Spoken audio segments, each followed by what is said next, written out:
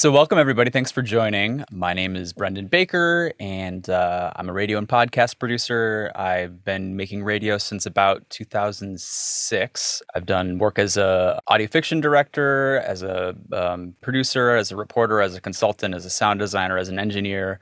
So I've had my hands in lots of different parts of the radio world over the years, and that's part of why I'm doing this today is because over that time I've seen how software interfaces with those various parts of the radio world, and I've had some thoughts about how to do things more efficiently through this program REAPER, which is what I'll be showing you today. I'm also going to be relying a little bit on my friend Sam Greenspan, and they'll be in the chat helping with answering questions, and sometimes with the chat, it's hard for me to teach and look at the chat at the same time.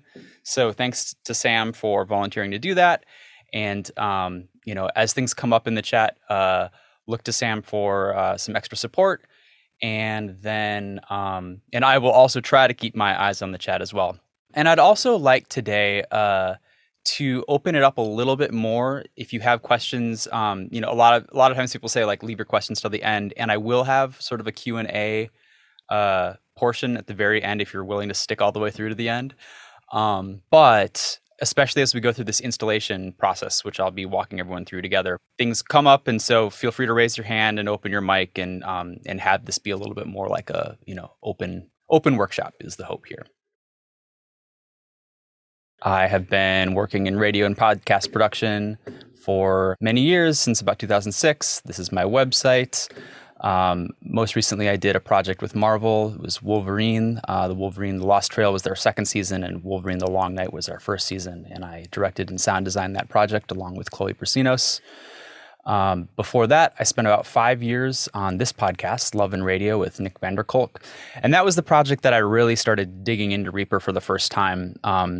It's kind of funny to think that when Nick and I started working together in about 2011, we never lived in the same city, and we had to sort of figure out how we were going to collaborate over the internet and make this work. And I know that's something that we're all very accustomed to doing now, but at the time it was sort of we had to hack things together.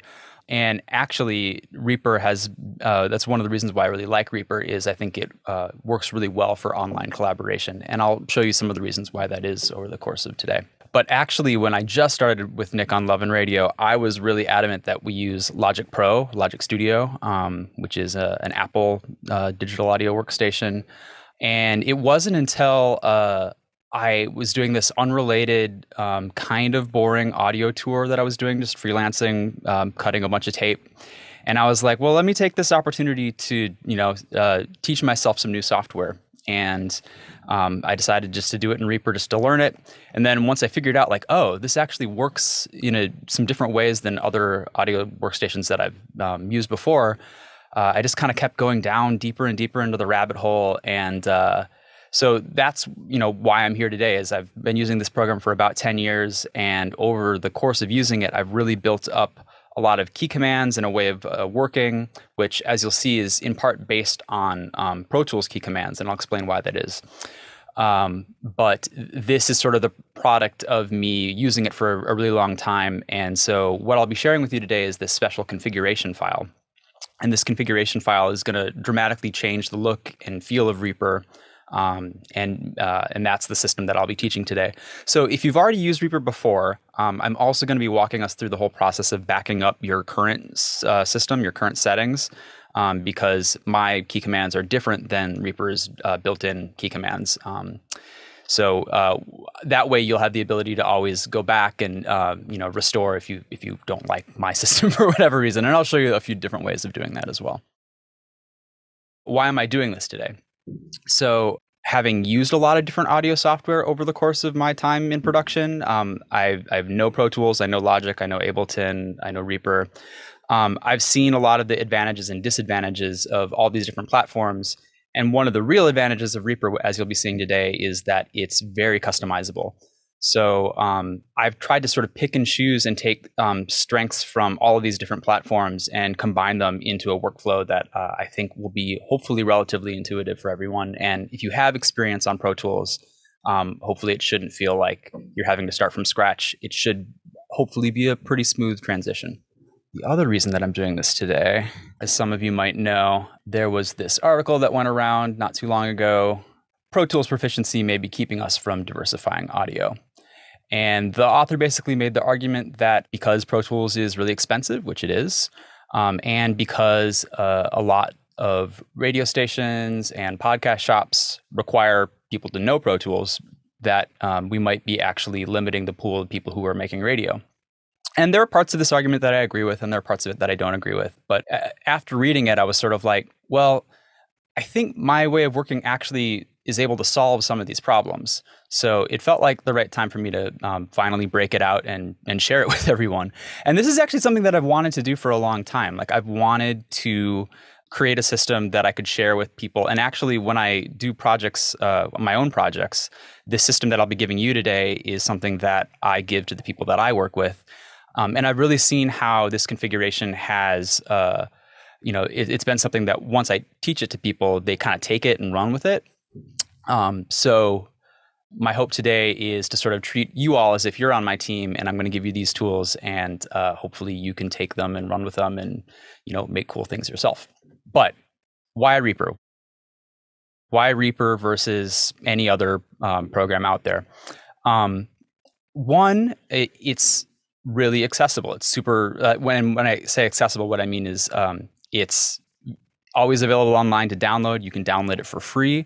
The program is not free, but it has a 60-day demo. And after the 60 days, it never stops working. It just keeps bugging you for 5 seconds when you start it, saying, like, please buy me. But after 60 days, you should buy it. When you do buy it, it's only $60 for a small business license. And by small business license or non-commercial license, what they mean is if you make more than $20,000 with the program, then on the honor system, you should be upgrading to the commercial license, which is $225. So even on the higher range of its price spectrum, it's still a lot more affordable than a lot of other digital audio workstations out there. But if you're on the go, if you need to borrow a friend's computer to do some editing or whatever, like, it's always just a download away. And I'll be showing you a way of taking your settings with you. So even if you customize it in this, in a very particular way, like what I'm doing, it's really easy just to download this stuff and be up and running and have all your presets, have all your tools ready to go. And actually, I even have a version of it that exists on a keychain, just like a USB thumb drive. So I have PC and Mac versions ready to go, and I can just plug it into almost any computer.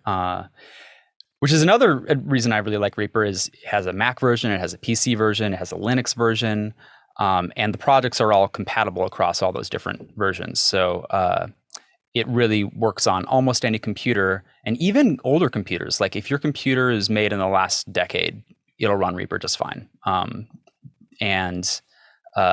So that's one of the things that I often hear from Pro Tools users is like, oh, I have to, upgrade my computer because the new version of Pro Tools doesn't support it, or I need to, I can't upgrade my operating system because Pro Tools won't support it.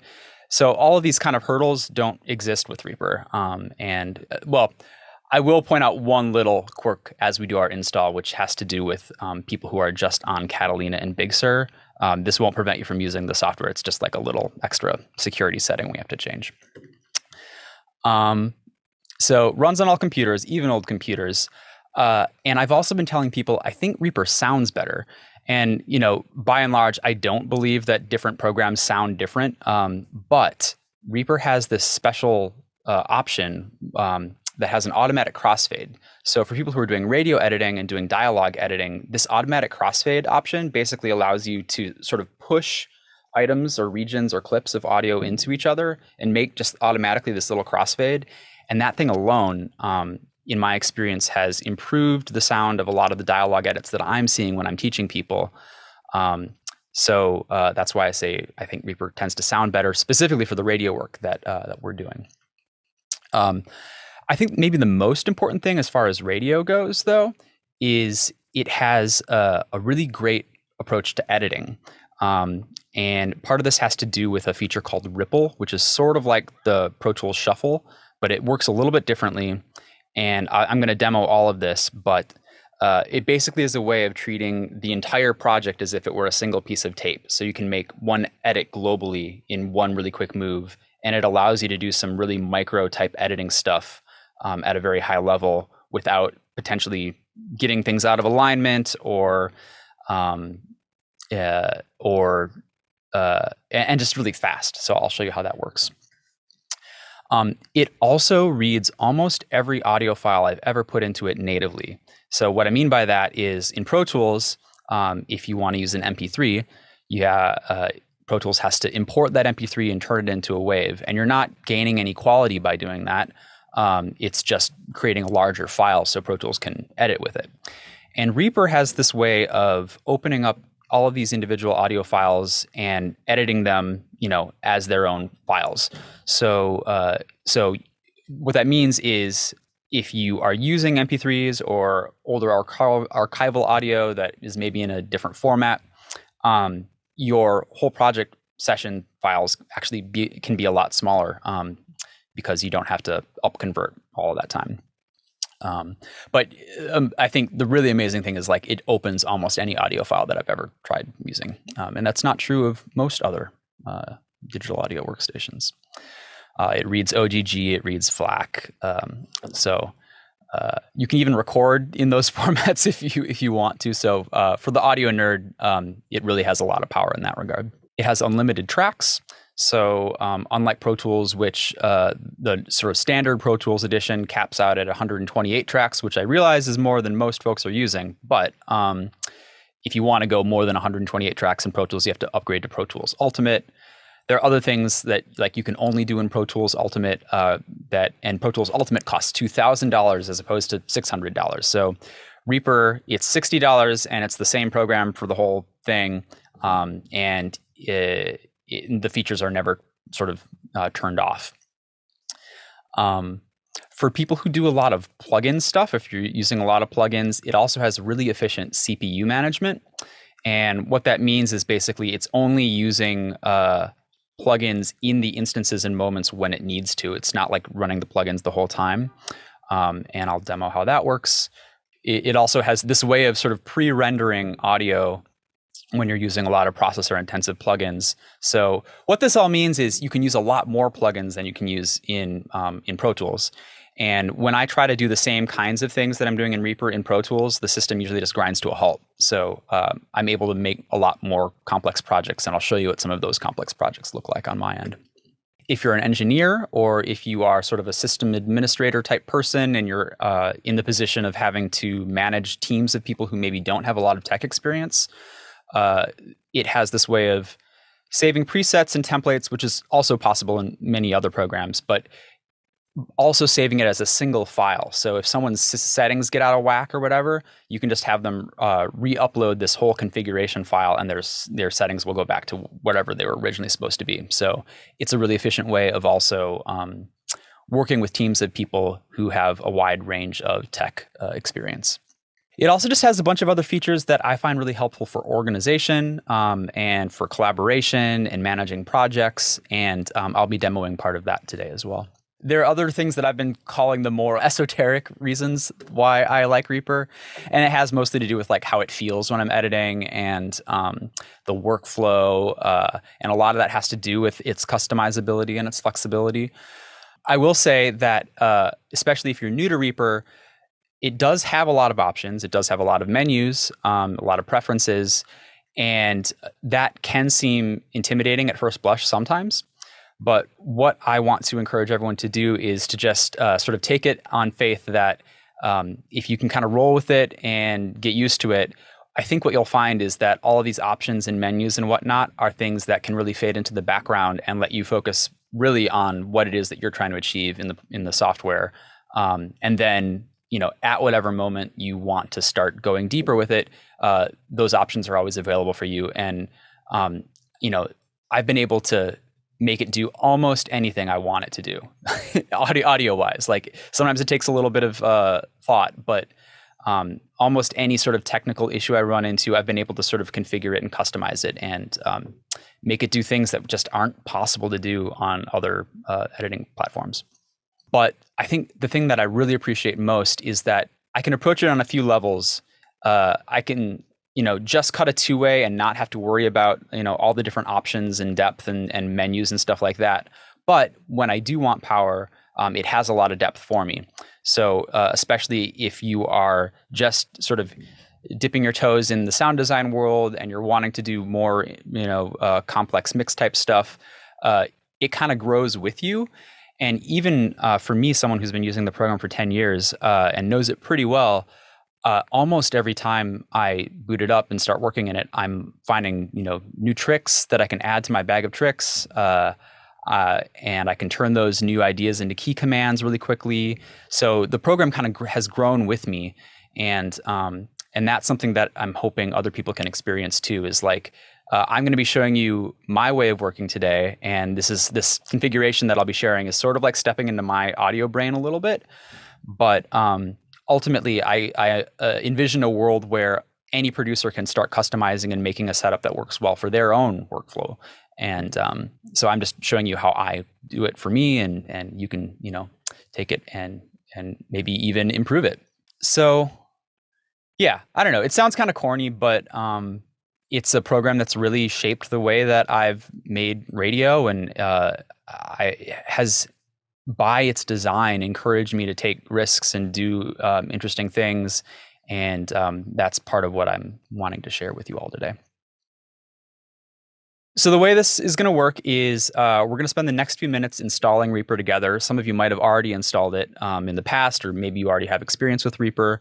I'm going to ask you to update along with us and follow along, just so we're all up to date and on the same version. Reaper is really good about being backward compatible. I've never run into an issue where upgrading to the new version has, prevented me from opening older versions or anything like that. So it's very good for that kind of thing.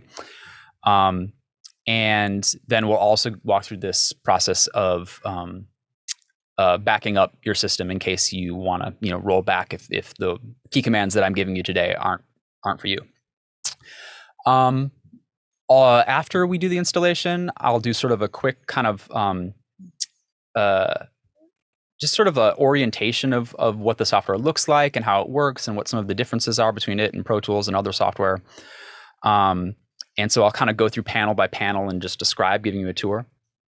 After that, I am going to show you the template, which is part of the configuration that I will be giving you today. And I'm just going to sort of give you a preview of this. So in Reaper, once you install this configuration file that I'm giving you, if you go to File and Project Templates, there'll be this thing called Brendan Baker's Radio and Podcast Template. And this is basically a way of organizing projects, and it has some preset plugins. And I'll be describing how the plugins work. So if you can stick around to the end, I'll go through this whole template. I'll walk through all the different plugins that I'm using. And I'll also be talking about my recommendations for how to mix with it. And if you follow this system, you should get mixes that are pretty consistently delivered at an appropriate loudness spec. So for the podcast world, that's typically -18 LUFS. And I'll talk more about loudness and LUFS and all that stuff later. But so just to give you a broad overview, it's going to be installation, then talking about Reaper and the key commands and how it works and giving a demo. Then we're going to talk about the template, and that will include discussion of sound design. So if you can stick all the way through the end, that's where we'll go. And then at the very end, I'll demo an excerpt of a Love and Radio piece that I made, and you can see sort of how some of these tools are all working together. So let's just start with installation, and I'm going to do this all with you. By the way, if you can follow along, if you happen to have two screens, I'm going to encourage you to have Zoom in one screen and Reaper in the other screen, so you can kind of get the key commands and whatnot in your fingers. If you only have one screen, if it's possible for you to sort of have Zoom and Reaper open at the same time in kind of smaller windows, I would encourage you to give that a shot too. So the first thing to do is to download Reaper, the program itself. And when you go to reaper.fm and download you're going to see a few different versions.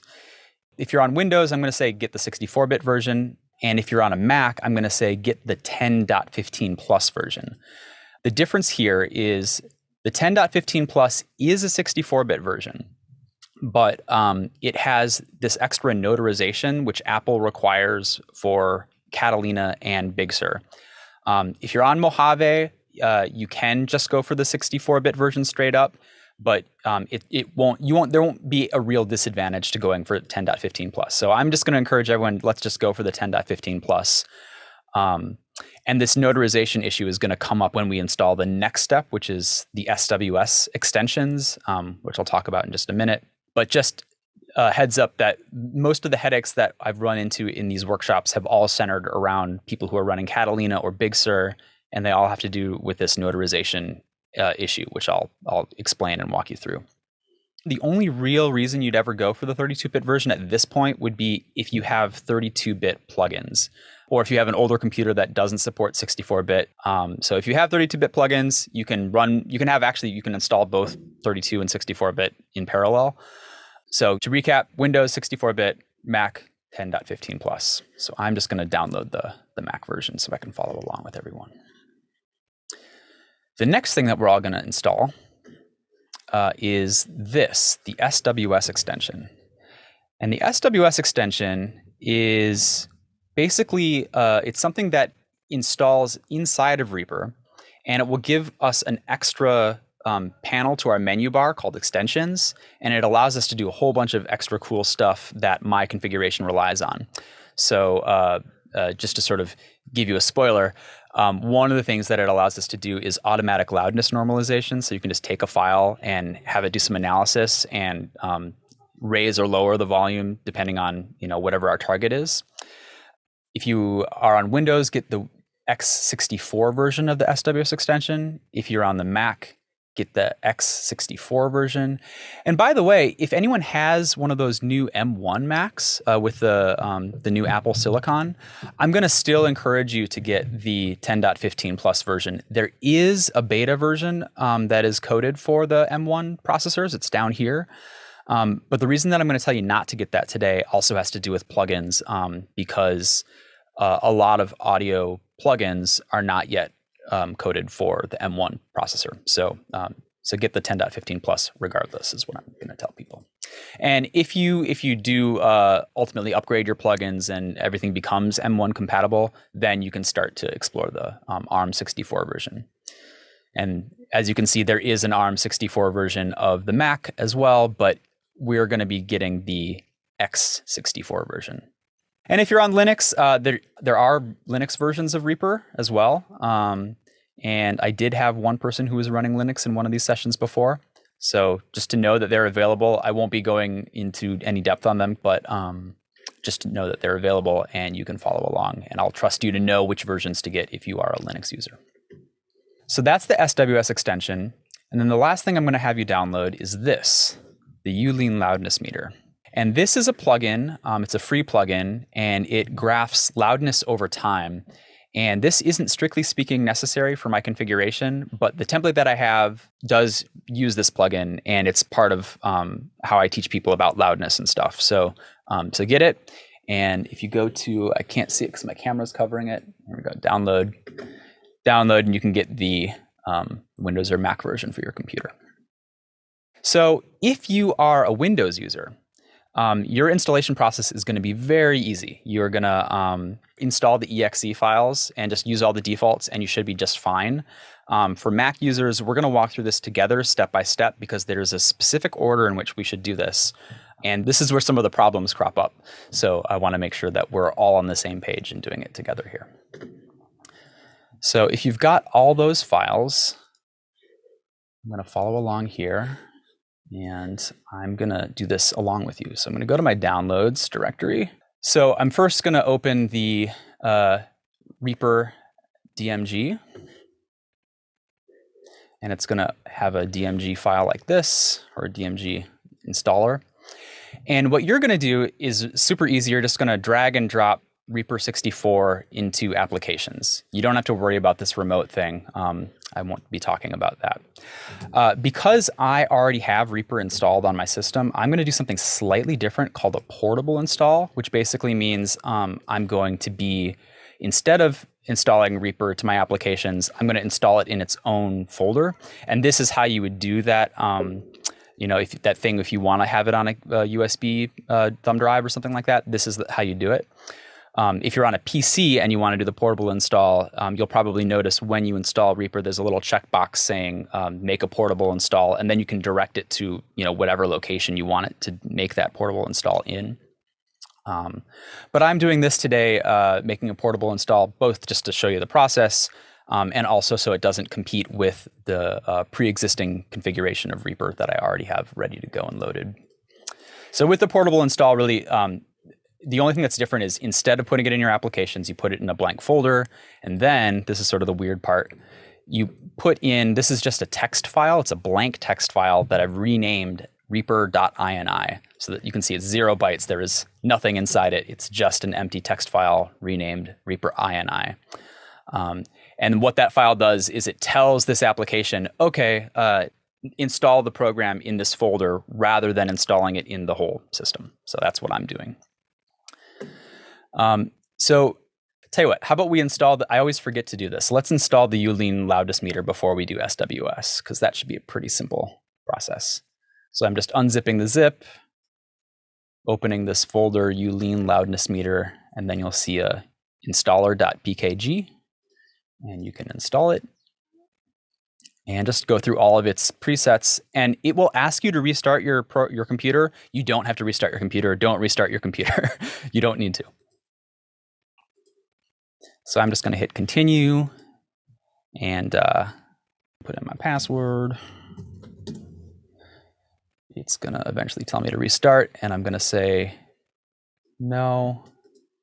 Oh, it didn't have me restart. I guess they changed that in the recent version. That's great. Okay, so Ulean is taken care of at this point. Now, on the Mac, the next thing that we're all going to do together is launch Reaper for the first time. And you need to launch Reaper for the first time before you do any of this SWS extension installation. So I'm going to double click on Reaper. In your case, it'll be in the applications folder.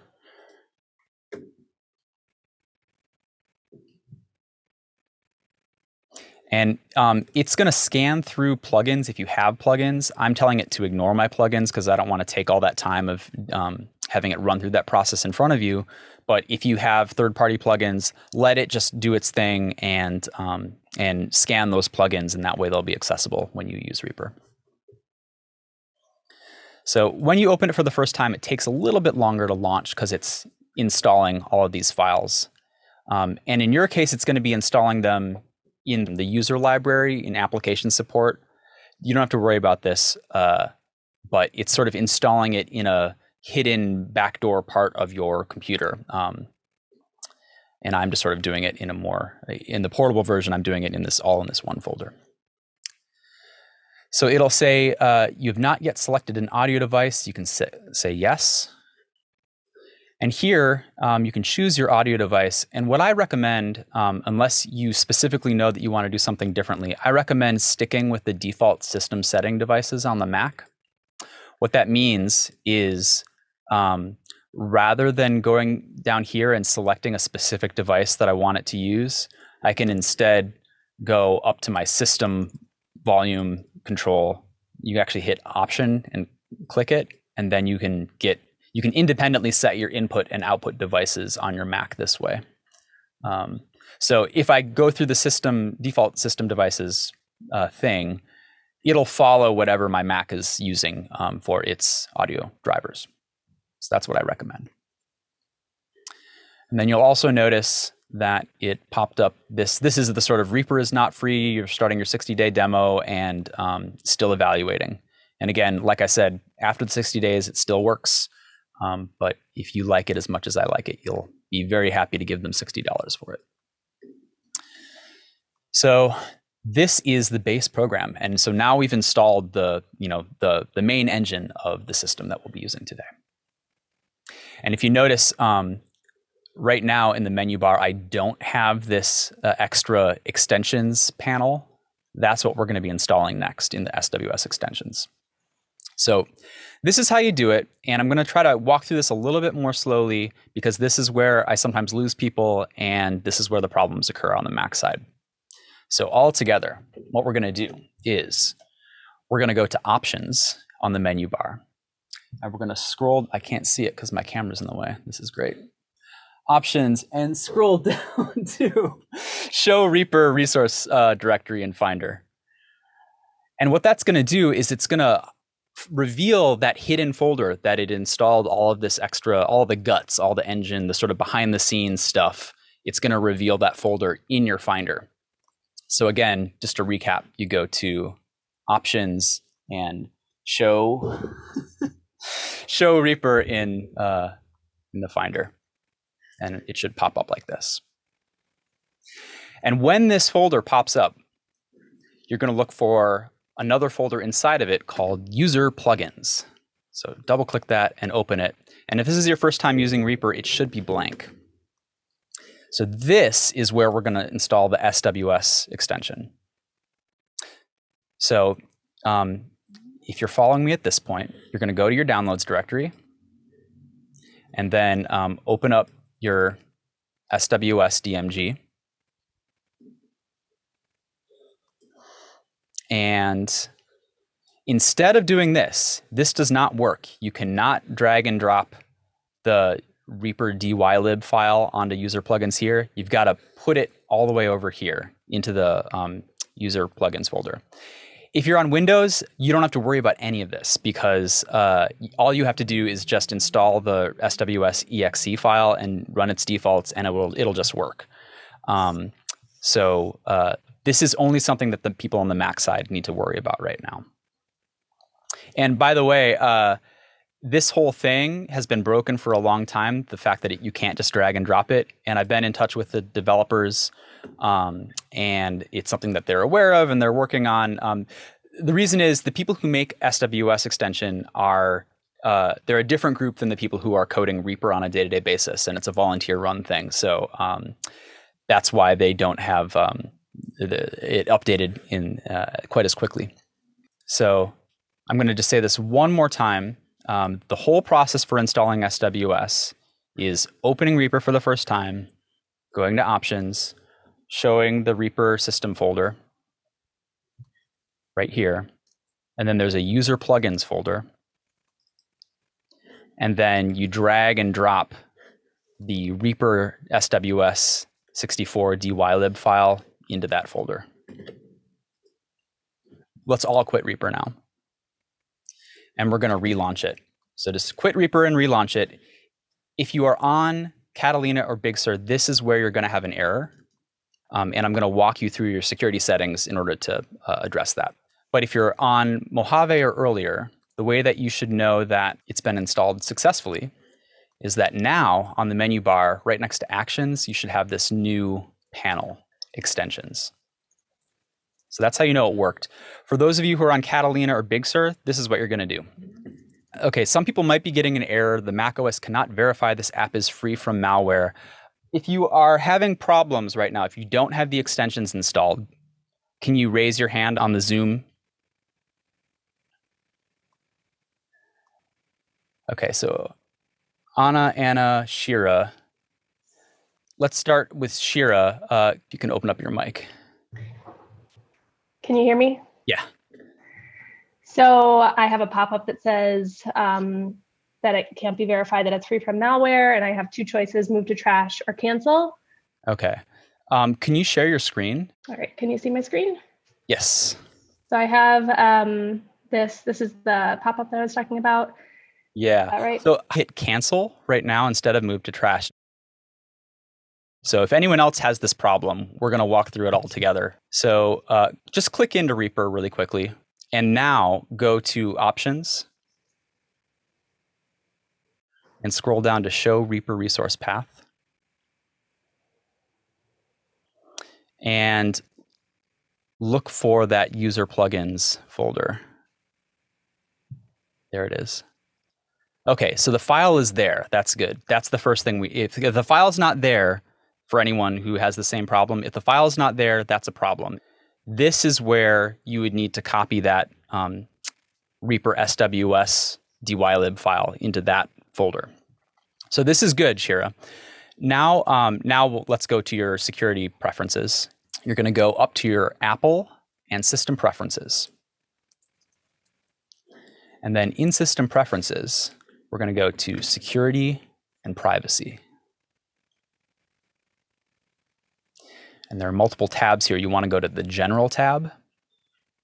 And then down here, it should say something like, SWS dylib is from an unidentified developer, and then you should have the ability to accept that SWS dylib in your security settings. So you just accept it, and once you've done that, you'll have to restart Reaper. Okay, so and there it is at the very bottom. Yeah, so say allow anyway, and now restart your Reaper.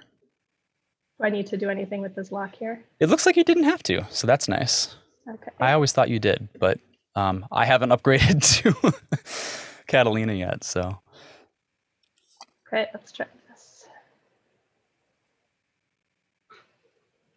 All right, so now I have the option to open. So open it. And it looks like we're good. And you have it, yay. Awesome, thank you so much. So we are going to go into Reaper and go to our preferences. So that's under options and it's at the very bottom. Reaper preferences. And this is part of what makes Reaper so powerful is if you were to click on these, you can configure just about anything about how the program runs and works. But instead of dealing with all of this right now, just go up to General at the very top and you're going to see at the so you click on General here, and you're going to see Import and Export Configuration. And so the first thing that we're going to do is we're going to export our configuration so we can always go back. So just follow along with me, if you will. Export Configuration. And by default, it's just going to have the one configuration box checked. I'm going to recommend that we check all of them. And that way, if you've been using Reaper for a while, you will be able to recall absolutely all of your settings. So check every single box. So when you hit export, you're going to save this configuration file that we're making as like default settings. And then I usually put the date and hit save. And that's going to take all of the files that were in our configuration and save them. And just to prove the point, I'm going to hit cancel here for a minute. If I were to go to options, show Reaper resource path, the file that we just made is contained under the configurations folder. So for power users, this is where you'd look when you save multiple configurations. But now we're going to do sort of the opposite of that.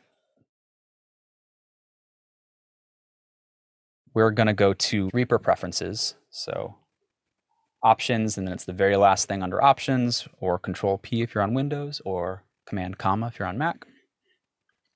And General at the very top. We're going to do the inverse of that, which is importing a configuration.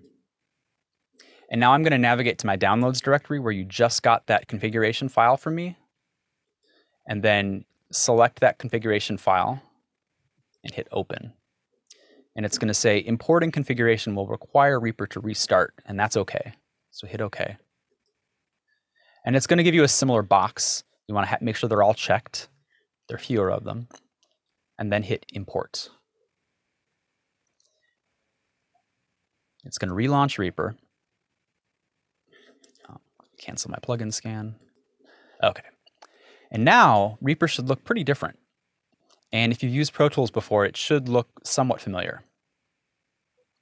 So I'm going to hit still evaluating. And so what I've done here is I've changed a bunch of settings all at once. And so this is where if you're a system admin or if you're an engineer working with other people, super powerful because you can configure your version, send it to the people you're working with, and they can just open, the way that you've got it set up. other cool thing is that if someone is using the default version of Reaper and you're sending them a project using this special configuration, they can still open it. So that's part of why I think Reaper is especially accessible, is that you can have people doing their own customizations and whatnot, and the program still reads the same data. So unless you're using a third-party plugin or something like that that individual users won't have, the projects are compatible across versions, compatible even if you just downloaded Reaper from the internet. And this is where I'm just going to take a moment to point out that when you have a portable install like this, you can actually have multiple copies of Reaper running at the same time. So on the one side here, this is the portable install that I just made. Point being, unlike Pro Tools and unlike most audio software, you can actually have multiple copies of the program running at the same time, which is sort of interesting. But I'm going to close this portable version now because I don't need it anymore. And I've already got all of my stuff set up for you all here.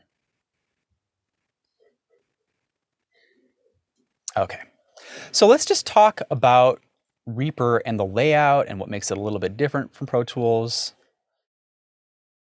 And the first thing that you'll notice is, on my screen at least, is that I can have multiple projects open in different tabs at a time.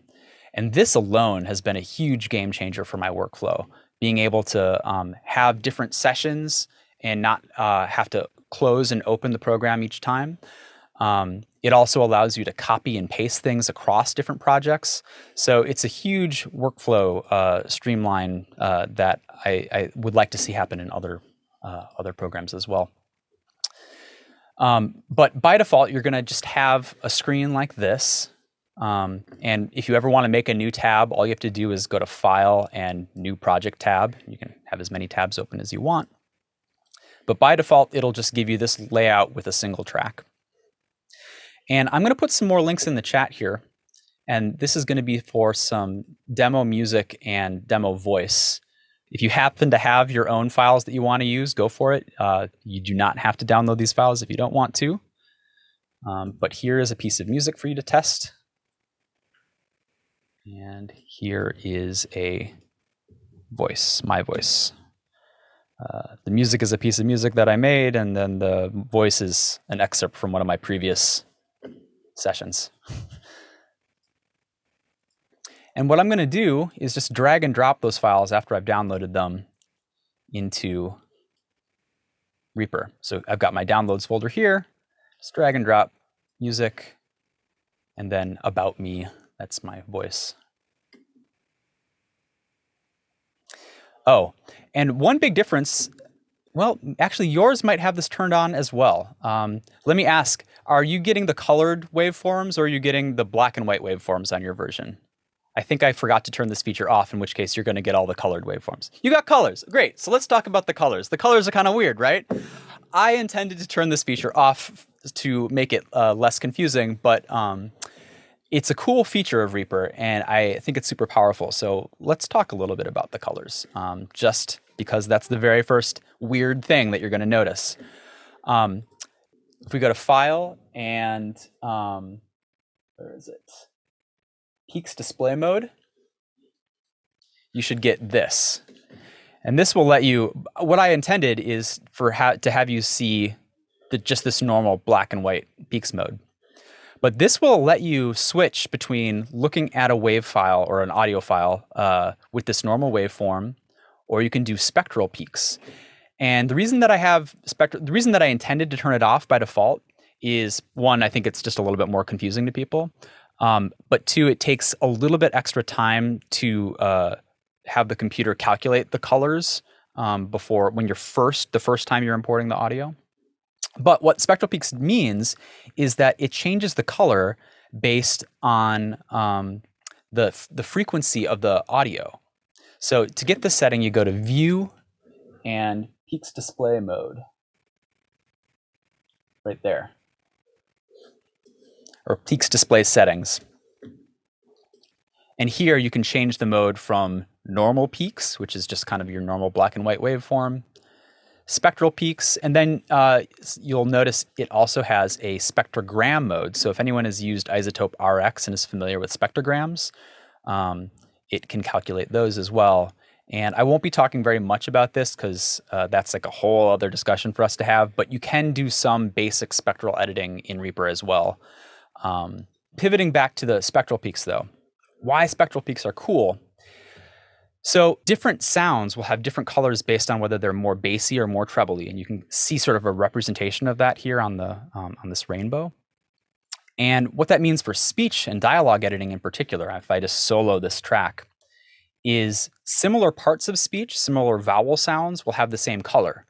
So for instance, black sounds tend to be much more noisy sounds, things that are more like S's or kind of consonant sounds. So if I pinpoint to the black areas, it's pretty design. So those are all my S's, which is kind of interesting. And for anyone who's been dialogue editing for a while, you probably start to have a sense of what the shape of an S looks like. But this is a way of like going a level deeper, that you can see both the shape and the frequency. So if you're doing a kind of dialogue editing where you're trying to make vowel sounds match, sometimes people's tonality will shift. And this is a way of being able to see whether or not those tonal edits are going to work or not. So you can see the orange stuff all has kind of the same tone. And green will be something a little bit higher, probably. Sick. Oh, I guess that's an S. Anyway, I find this helpful, and it's pretty fun. And especially if you're just learning how to dialogue edit, it can be a really helpful way of understanding what's happening inside the sound. And similarly, if you want to go into the spectrogram mode, for anyone who has used spectrograms before, you can also start to read these almost as if it were a musical score. So I can see that these bursts of energy up here are going to be the S sounds. And this is also kind of a handy way of checking your edit. If you are in a tricky spot, you can look at the spectrogram mode, and then in moments when it's darker, that's silence. And then you can start to, like, I'm so experienced with this that I know that this is going to be a breath right here. So you can really start to almost like play these magical games with your friends. Like, what is this going to sound like? Here's another breath right here, a big one. Oh, that's an interesting. Alexander says, I'm red-green colorblind. Would be easier to hit an option button to get an alternate. There is a way of changing the color spectrum, so you can pick different colors, and it's in this peaks display settings, and you can shift it. And I don't know if that would be helpful for you or not, but maybe it would be. Noor says, my linguistics brain is losing it over the spectrogram mode. One of the very first audio art projects I ever did in college was this collage. I was taking a linguistics class, and I did this thing where I recorded all the different linguistic sounds, phonemes into Pro Tools in this case. And I tried to make collages and make myself say different things. So this is kind of a way of seeing those parts of speech, represented in a new way. Anyway, I'm going to go back to normal peaks mode because it's what folks are probably used to. And just know that this is, we went on this whole digression of the peaks display mode, but know that it's there for you. And if you want to keep it on, you have it on. Okay.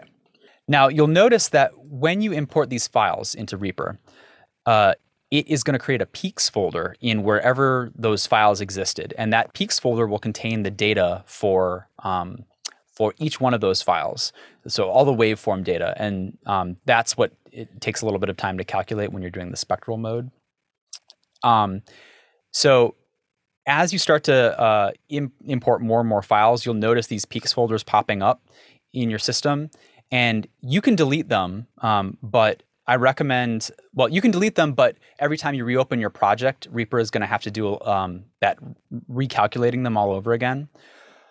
I'm jumping ahead here, but when we ultimately save a session, I have it set up in a way where it'll put those peak folders in the actual session folder when you save. But because right now we're in an unsaved project, as you can see up here, it's just going to create those peak folders wherever those files existed. This is sort of the way Ableton Live works, if anyone is familiar with that. So I will talk more about spectral peaks, but before I do that, I just want to say one more note about the peaks folder. For people who are pro users, you can customize Reaper to save the peaks folders in a single directory, and then you can periodically clear them out if you want to. I don't have it set up to do that because I am collaborating with people on Dropbox, and I want those peak folders to always be showing up along with the entire session. That way I don't have to recalculate them each time I'm opening the program. So that's why I have it set up the way that I have it set up. But if you're a pro user and you want to customize the way that works, if you open up preferences at the very bottom, there's this little find box, and you do a find for peaks. This will basically point out every time peaks is mentioned in the whole setting. So this is a really handy way of searching through things. But the very first thing that you'll see is under, I'm scrolling through all of them, paths. So general, paths, and you have this option to say, hey, Reaper, store all of your peaks in this one folder if you want. So if you want to do it, that's how you do it. So let's just talk about some other things about Reaper. One thing coming from Pro Tools is that in Pro Tools, you probably know that you have stereo tracks and you have mono tracks, and you can't cross them. That's not the case in Reaper. In Reaper, tracks are tracks, and so this is a mono file, and if I push the mono file, let me make some space for it. If I push the mono file down on the stereo track, it just works. So you don't have to worry about whether you're on a mono or stereo track. You also don't have to worry about what sample rate you're at. It'll read your sample rate natively by default. So it's really easy to mix and match things of all sorts of different types. And that goes with plugins as well. You don't have to deal with mono versions versus stereo versions of plugins. For the power users, there is this option in the corner right here, this little blue box, which will let you say how many channels per track you want. You can do up to 64 channels per track in Reaper, which is one of the reasons why people who are doing surround and ambisonic work are using Reaper, because to get that kind of functionality in Pro Tools, you have to buy the $2,000 version. So you don't have to do that with Reaper. Anyway, that's how you do that. So tracks are tracks, and also you don't have aux tracks in the same way as you would in Pro Tools. If you wanted to make an aux track, you just make a new track, and you can route things into your aux track. You can create folder tracks, which is something that Pro Tools added recently. The way I do that is by shift-clicking tracks. So I'm highlighting two tracks by holding down shift and clicking. And then I can drag and sort of indent by, I have to kind of push in and up on my mouse, and you can see this little white line. This is also how you'd reorder tracks, by the way. But with a little indent, oh, I didn't do it right. With a little indent, you can make a folder track. And so this can be like your mix bus, or you'll see in my template, I use these folder tracks quite a bit. But this is a way of routing sound from what we call child tracks into parent tracks. So if this is your parent track, you can see when I play this, like kind of one of the first projects where I really, I'm getting audio signal in both of these tracks as well. I'm just going to quickly run some processes on this for my own sanity, and I'll talk more about what I'm doing here in a bit. I'm going to talk more about the navigation and moving and zooming and all that, because I know we've had some questions about that in the chat. We'll get to that in a minute. But before I do that, let me just sort of give a quick overview of the layout of the whole program. So we've got the main arrange view right here, which is where we put the files. We've got our tracks control panel here on the side. I've got a tracks manager, which is sort of like Pro Tools. I actually don't use this very often in my own work, but I have it set up this way specifically to cater to people who are coming from Pro Tools. But this is a way of selecting and changing different things about the tracks themselves. You can also do that directly from the track control panel. But this is also a way of coloring tracks if you want to color them. But I'm going to show you a quicker way of doing color in a minute. Let me just undo that. And we've got a navigator on the top, which is sort of like our map of the whole session, which I can expand and contract, and it scales accordingly. And you can see if I move something around, the map changes. So that's one thing to be aware of. And then on the side here, I've got this media effects browser. And the second tab, there are multiple tabs here, but the second tab is like your clips list in Pro Tools. And I'll give you a little rundown about this in a minute, but I wanted to sort of go one step at a time. These windows are all scalable, by the way, so you can move them. And then you can even, if you right-click, and by the way, one thing about Reaper is you can right-click on almost anything and get more functions. But if you right-click, you can undock anything that's on the side, and you can float it as its own panel. So you can really customize it and change the way it looks. And if you have two screens, you can put panels in two different screens. But by default, this is how I've got it set up with the tracks manager here and the project effects bay here. And I'm going to have you mostly focus on the second tab, the media items tab. I'm also going to talk about shortcuts to navigation, but before I do that, I want to introduce you to one other new thing, which is unlike any other audio program, or really any other program that I've ever used, which is unique to Reaper and part of what makes it so powerful. And that's called the actions list. So if you go up to actions and show action list, you can also see that the key command for it is a question mark, which I think is meaningful because basically, if you have questions, the action list is a good place to get those questions answered. The actions list is a display of every possible thing that the program can do and its corresponding key command. So if you scroll down, the program can do a lot more things than we have key commands set up for. But if I want to figure out what a key command is, one way of doing that is I can hit Find Shortcut. And then if I do Control E or Command E, that's the edit command in Pro Tools, it'll jump me to that function. So if I hit the B key, it'll tell me what the B key does. So this is a way of looking up pre-existing key commands. The other way of using this actions list is if you wanted to make a key command, you can, in this filter box right up here, and you'll notice this filter box is actually a feature that is throughout most of the dialog boxes in Reaper. The filter box is a way of searching and narrowing down your options so you're only seeing the things that are relevant to you.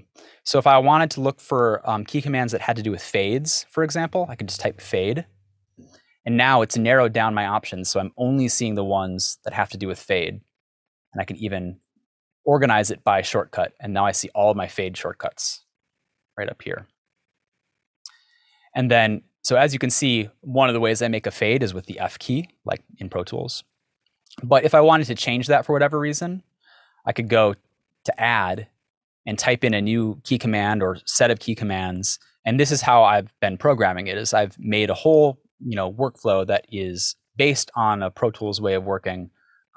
And I've really actually made a lot of the Pro Tools key commands work. Not everyone is going to work, and some of them work slightly differently, which I'll walk you all through. But this is how you'd start to change it and customize it for yourself. If anyone also uses like MIDI controllers, you can also like have a MIDI learn type thing. You can like hit a button on your MIDI controller and then it'll learn that as well. So that's another cool thing. I'm going to actually open up Pro Tools and talk a little bit about the difference between Pro Tools and Reaper in terms of how it works. So in Pro Tools, you have tools up here, and your cursor does different things depending on the tool that you select. So if you wanted to trim, you'd hit the trim tool. If you want to do select, you'd hit the select tool and delete things. If you want to move things around, you'd hit the grabber tool. You'd move things around that way. And then if you've been using Pro Tools, you also know that you can have a multi-tool up here, which links all of these together. And then depending on where you hover your mouse, you get different functionality. So you can trim by holding there. You can do a fade. You can select from the top. You can grab from the bottom and move. So in Pro Tools, I hate using the multi-tool. And the reason for that is when I want to get up close to doing something at the end, I find that it's kind of finicky. Like it doesn't make adjustments quite in the way I want to, especially if I want to do any micro editing right near the end of the file. It doesn't it doesn't change its modes as intelligently as I would like it to. And I'm often struggling. So in Pro Tools, I am doing key commands to like choose the different tool I want to work, and that's how I roll. So I say all this to say that the way I've set Reaper up, which is different from how it is configured by default, is I have it set up to do a multi-tool-like approach. So just to review, if I wanted to move an item, and in Pro Tools, this is called the clip. In Reaper, this is called an item. If you've been using Pro Tools for a while, you might call this a region. But in Reaper speak, this is called an item. And that's important because like when we go to the media items tab, I just want to sort of introduce that as a term that we'll be using. So if I grab the bottom of an item, that's how I move it around. If I grab the top and scan, that's how I make a selection, just like Pro Tools. If I want to get a fade, I grab it from the top. If I want to trim, I grab it from the side. If you've used Pro Tools before, the ways to make edits or splits are Command E or the B key. And so both of those work. But I'm going to just point out that I've done something a little bit differently. So Command E works exactly the way you'd expect it to work in Pro Tools. But I've done something different with the B key. With the B key, I've customized it. So it's what I call a hover edit. So normally when you edit in audio software, you have to click, and then you've got like this red line. That's your edit cursor. You make the edit, and it makes the edit on the edit cursor. Straight enough, right? But with the hover, all I have to do is mouse over where I want to make an edit. So I'm using the B key to do this, which reminds me, I don't have my key command software turned on. So I'm going to turn that on. Okay, so now you can see on the bottom there, and you can follow along with my mouse and stuff. Okay, so I can very easily just do B, B, B, B, and not have to ever click my mouse. So I find that's a very time-saving change. And also, it works well even when I'm playing. I started, so I'm going to solo this track. 2006. I've been a consultant edit as I go. So if I had a big audio file where I kind of knew I could see in the waveform where the pauses were, and I wanted to start making breaks and stuff, I can just sort of look at them and say, okay, I know I want to make an edit there. I know I want to make an edit there.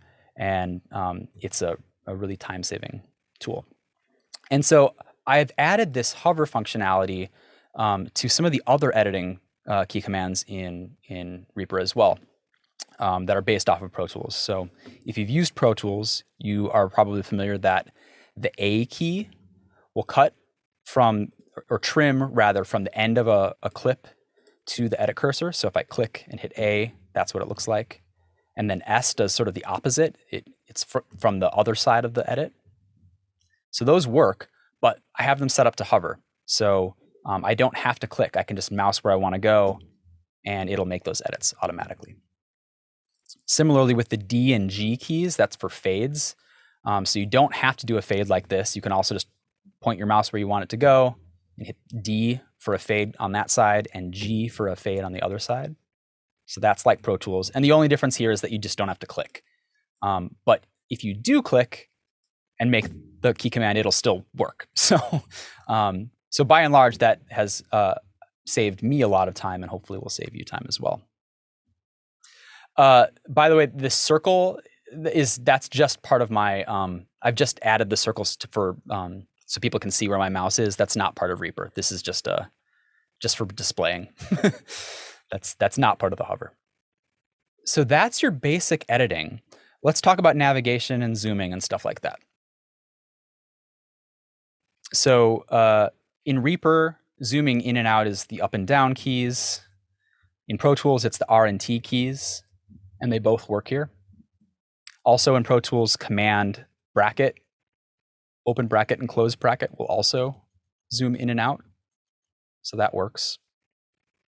I also, because R and T is kind of the zooming that I think most people are accustomed to in Pro Tools, and also because in Pro Tools I very rarely would use the 1, 2, 3, 4, 5, 6 keys, I have changed 4 and 5 to a vertical zoom in and out.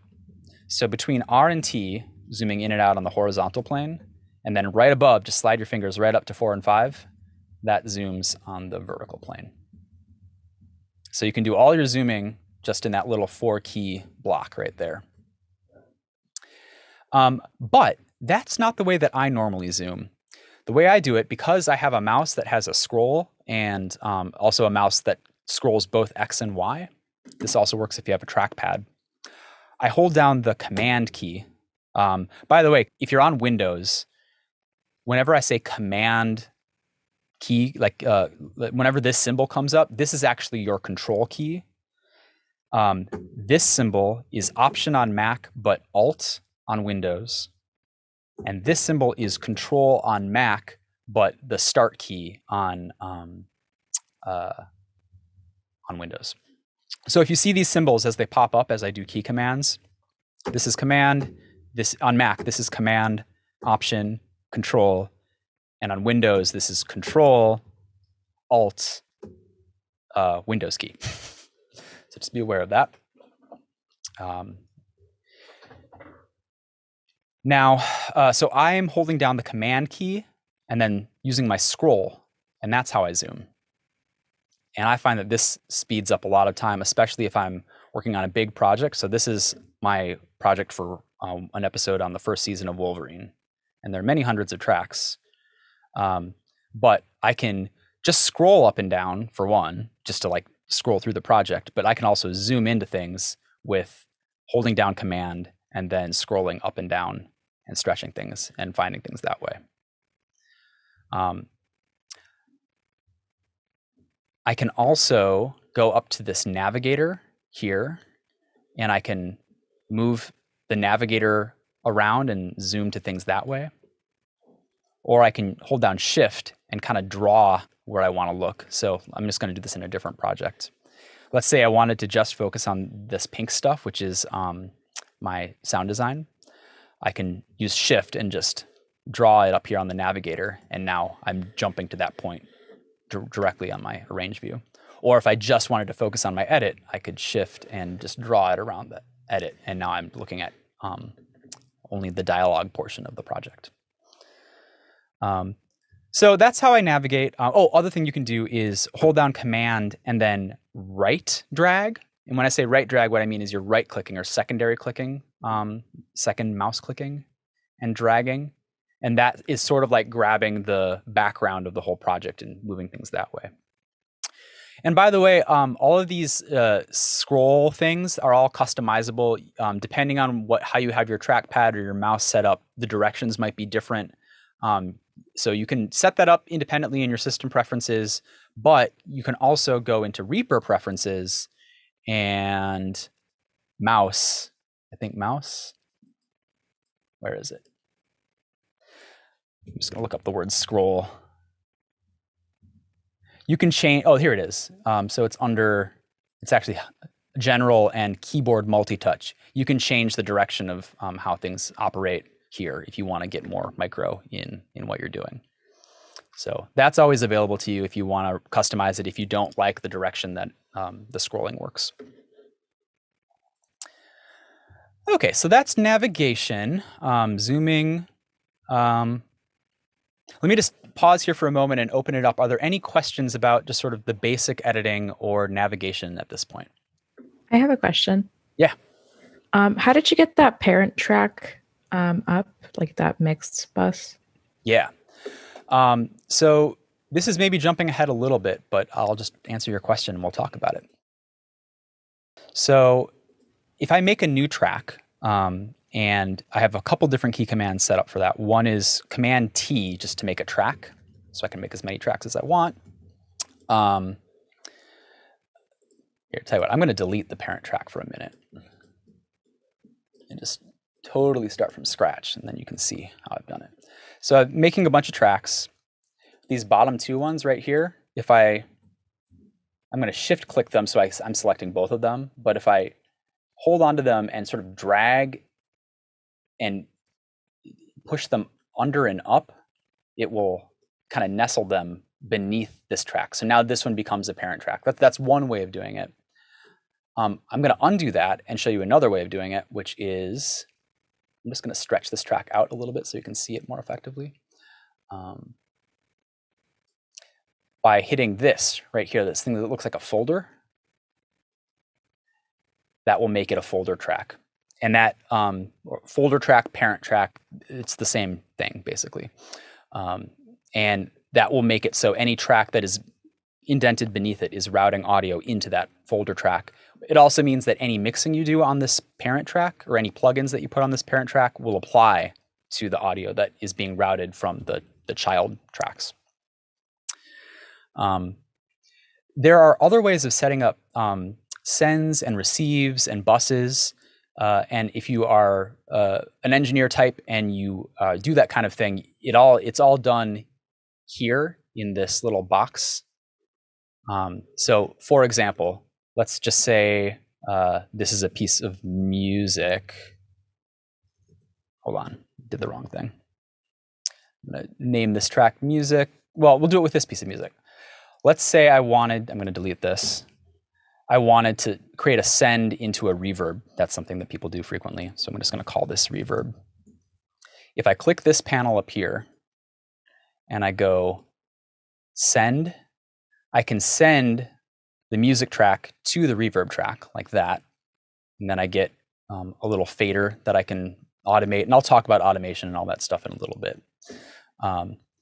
So that's one way of doing it. Another interesting thing that you can do is if I go to the reverb track and hit receive, I can have it receive from the music track.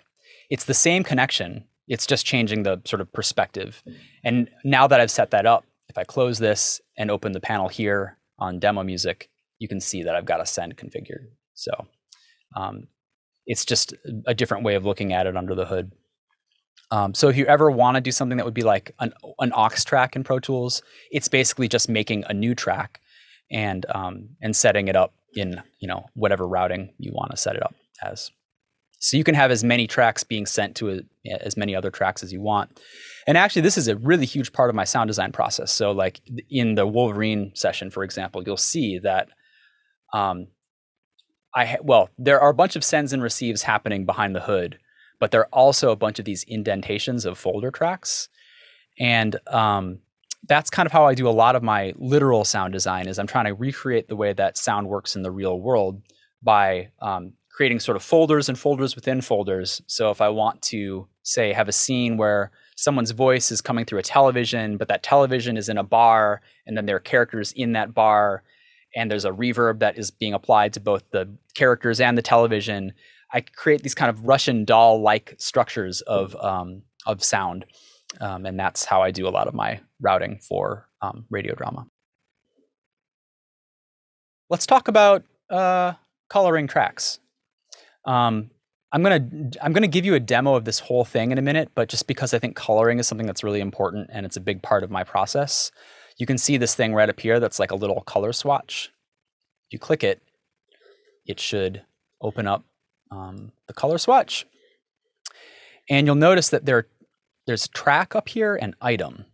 And depending on whatever I clicked last, whether I clicked an item of sound or whether I clicked a track, this will change. So if I click a track and want to color the track orange, it's going to color all the items in that track orange. But if I make some edits and color individual regions, see, I'm doing the Pro Tools thing, coloring individual items different colors, you'll notice that color overrides the item color overrides track color, which is, I think, how it works in Pro Tools as well. And then if I were to change the track color, those item colors stick, but the things that haven't been specifically marked with an item color will change to the track color. So this is actually a big part of how I keep track of things when I'm in a very early stage of like editing an interview, is like if there's a item that of a portion of the interview that I think is good, I might color it green. And then if there's something that I'm like, maybe I'll keep it, maybe not, I'll color it yellow. And like, if it's red, that's like, that's definitely not going to be in, or maybe I'll just delete it. But so I sometimes use color at early stages just to sort of as a way of reacting to my tape. But then eventually what I'll often do, and I'll just show this in this Love and Radio project, is I will group subject by color. So each one of these color blocks is like a different topic in the story. And then you can see I have room tone with its own color. So that's how I keep track of like what's room tone, what's, and you can see that in this early part of the chapter, a little bit of this section I moved to the end for flow. So it's a way of being able to keep track of, what your tape is. And obviously you can do this in Pro Tools too, but that's how I use color. And then I also use color to differentiate, music versus sound effects versus actualities versus, things that are recorded in the studio. So that's color. I'm just realizing there's something about editing that I didn't talk about, which I want to include, and I want to make sure I just don't forget it. I was talking about the different key command modifiers, these symbols a moment ago. Those modifiers will also change your mouse action. So it doesn't just have to modify your key commands.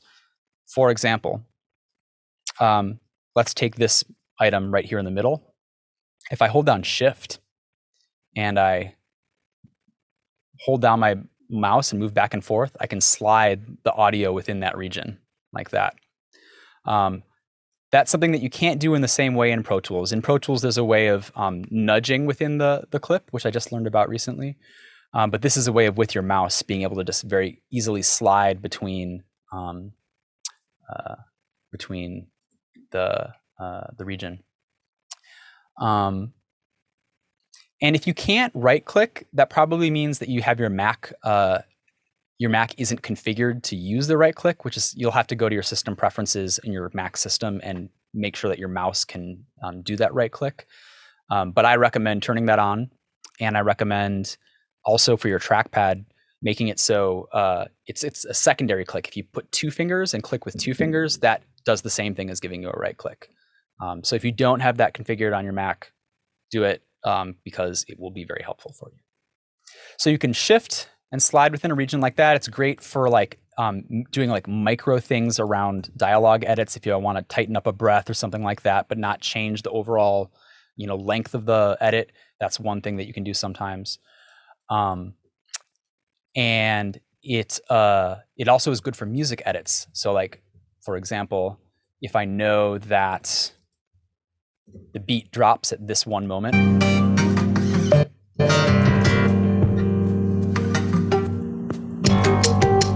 I can slide and make that beat drop line up wherever I want it to.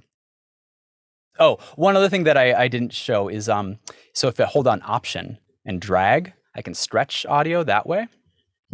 Around. So I have it set up by default to keep the same pitch if you change the time. And you can also, time compress things. The whole idea behind this is that, someone could learn this system. This is not something you typically do in most radio, but it's kind of a sound designy thing. And so it's just nice to know that if you wanted to time stretch something, all you have to do is hold down Option and do it that way. You can also hit I. The I key will make these little stretch points, and then you can change things exponentially, and you can do all sorts of weird time stretchy stuff. So like I said, by default, I have it set up so it's not changing the pitch, but I haven't talked about the properties menu yet. I should talk about the properties menu. If you double click any item, it'll open up this properties menu.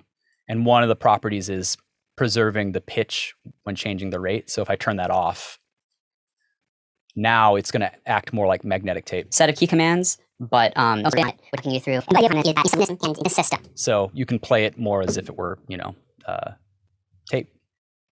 I can also double click on the settings and turn its playback rate back to 1 and reset it. So how about I take a minute just to talk about the properties window, since that's where I went. We'll get back to this toolbar in a minute. The properties window is super, super powerful. If you double click any item, it opens up this properties window. And this is basically all the information about that item in space and time in the project, including its position in the session, how long the clip is or the item is, what its name is, and also where the item starts in reference to the beginning of that file. So this is really helpful in a radio context if you have a really good log. So let's just say, for example, I knew that there was a piece of tape that I really needed that started at 15 seconds. So I can double click it to open up the media properties window, and then I can, in the start in source window, that's at 1 minute 15 seconds. Then if I wanted to switch it to like 1 minute 30 seconds, hit apply, and now it'll shift it to that spot. So that can be really helpful if you've got really well logged tape. But the thing that you'll be using the properties menu for most frequently is just labeling your tape, naming it. So notice that if you double click on it, the first thing that it takes you to before any of these other things, the thing that's in blue right here, is the name of the item. So you can do Brendan's voice, hit OK. And now you can see that this piece of tape up here is called Brendan's voice. And when you've got the media effects bay on the side, you can actually see like this is where the Brendan's voice piece of tape lived, and I can like pull it out. So if you want to start like doing this is something that I think Radiolab did a lot and is sort of well known in the industry for, is logging your tape in the DAW itself. This is how you do it basically, and then you can always have your clips and grab from there. The quickest way to rename an item, though, I think, is just to double click and then start typing, because this is the first thing that's highlighted. All you have to do is just double click, start typing, new tape, hit enter, and then you're good to go. Sam adds in the chat, do note that about transcribing in the box that there's a character limit. So that is helpful to know. I typically don't transcribe word for word in tape. I do it more, like I said, subject. So I'm kind of using keywords and things like that. There are other ways of logging your tape in Reaper too, which I'll show in a minute, which are not about changing the label, but yeah. So really important thing, if you didn't catch it, just labeling your tape, double click, start typing, and that will change the name. How about next, we just give a little tour of the menu bar up here. So if you mouse over, it'll give you little previews of what the function is.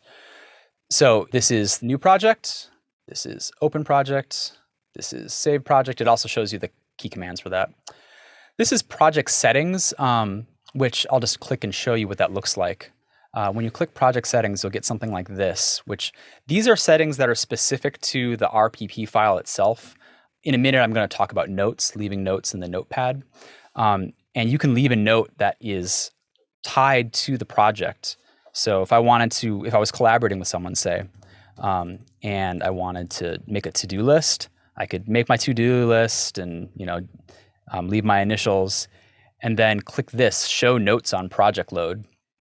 And that way, whenever my collaborator opens the file next time, they'll be prompted with that note.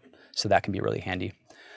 Project settings is also where you'd get into, like, if you wanted to set a specific sample rate for the project. By default, I have it set up so you can use any sample rate, and it'll just follow the sample rate of your system. But this is one of the places where you could change that. And if you do music and stuff, you can change the time and time signature. And this is all specific to the project itself. This is not the same thing as going into the preferences. These are like preferences, but for that project only. Video settings, you can video edit in Reaper. All of my YouTube videos that I've done, I've edited in Reaper. Anyway, project settings, that's what that is. This is undo.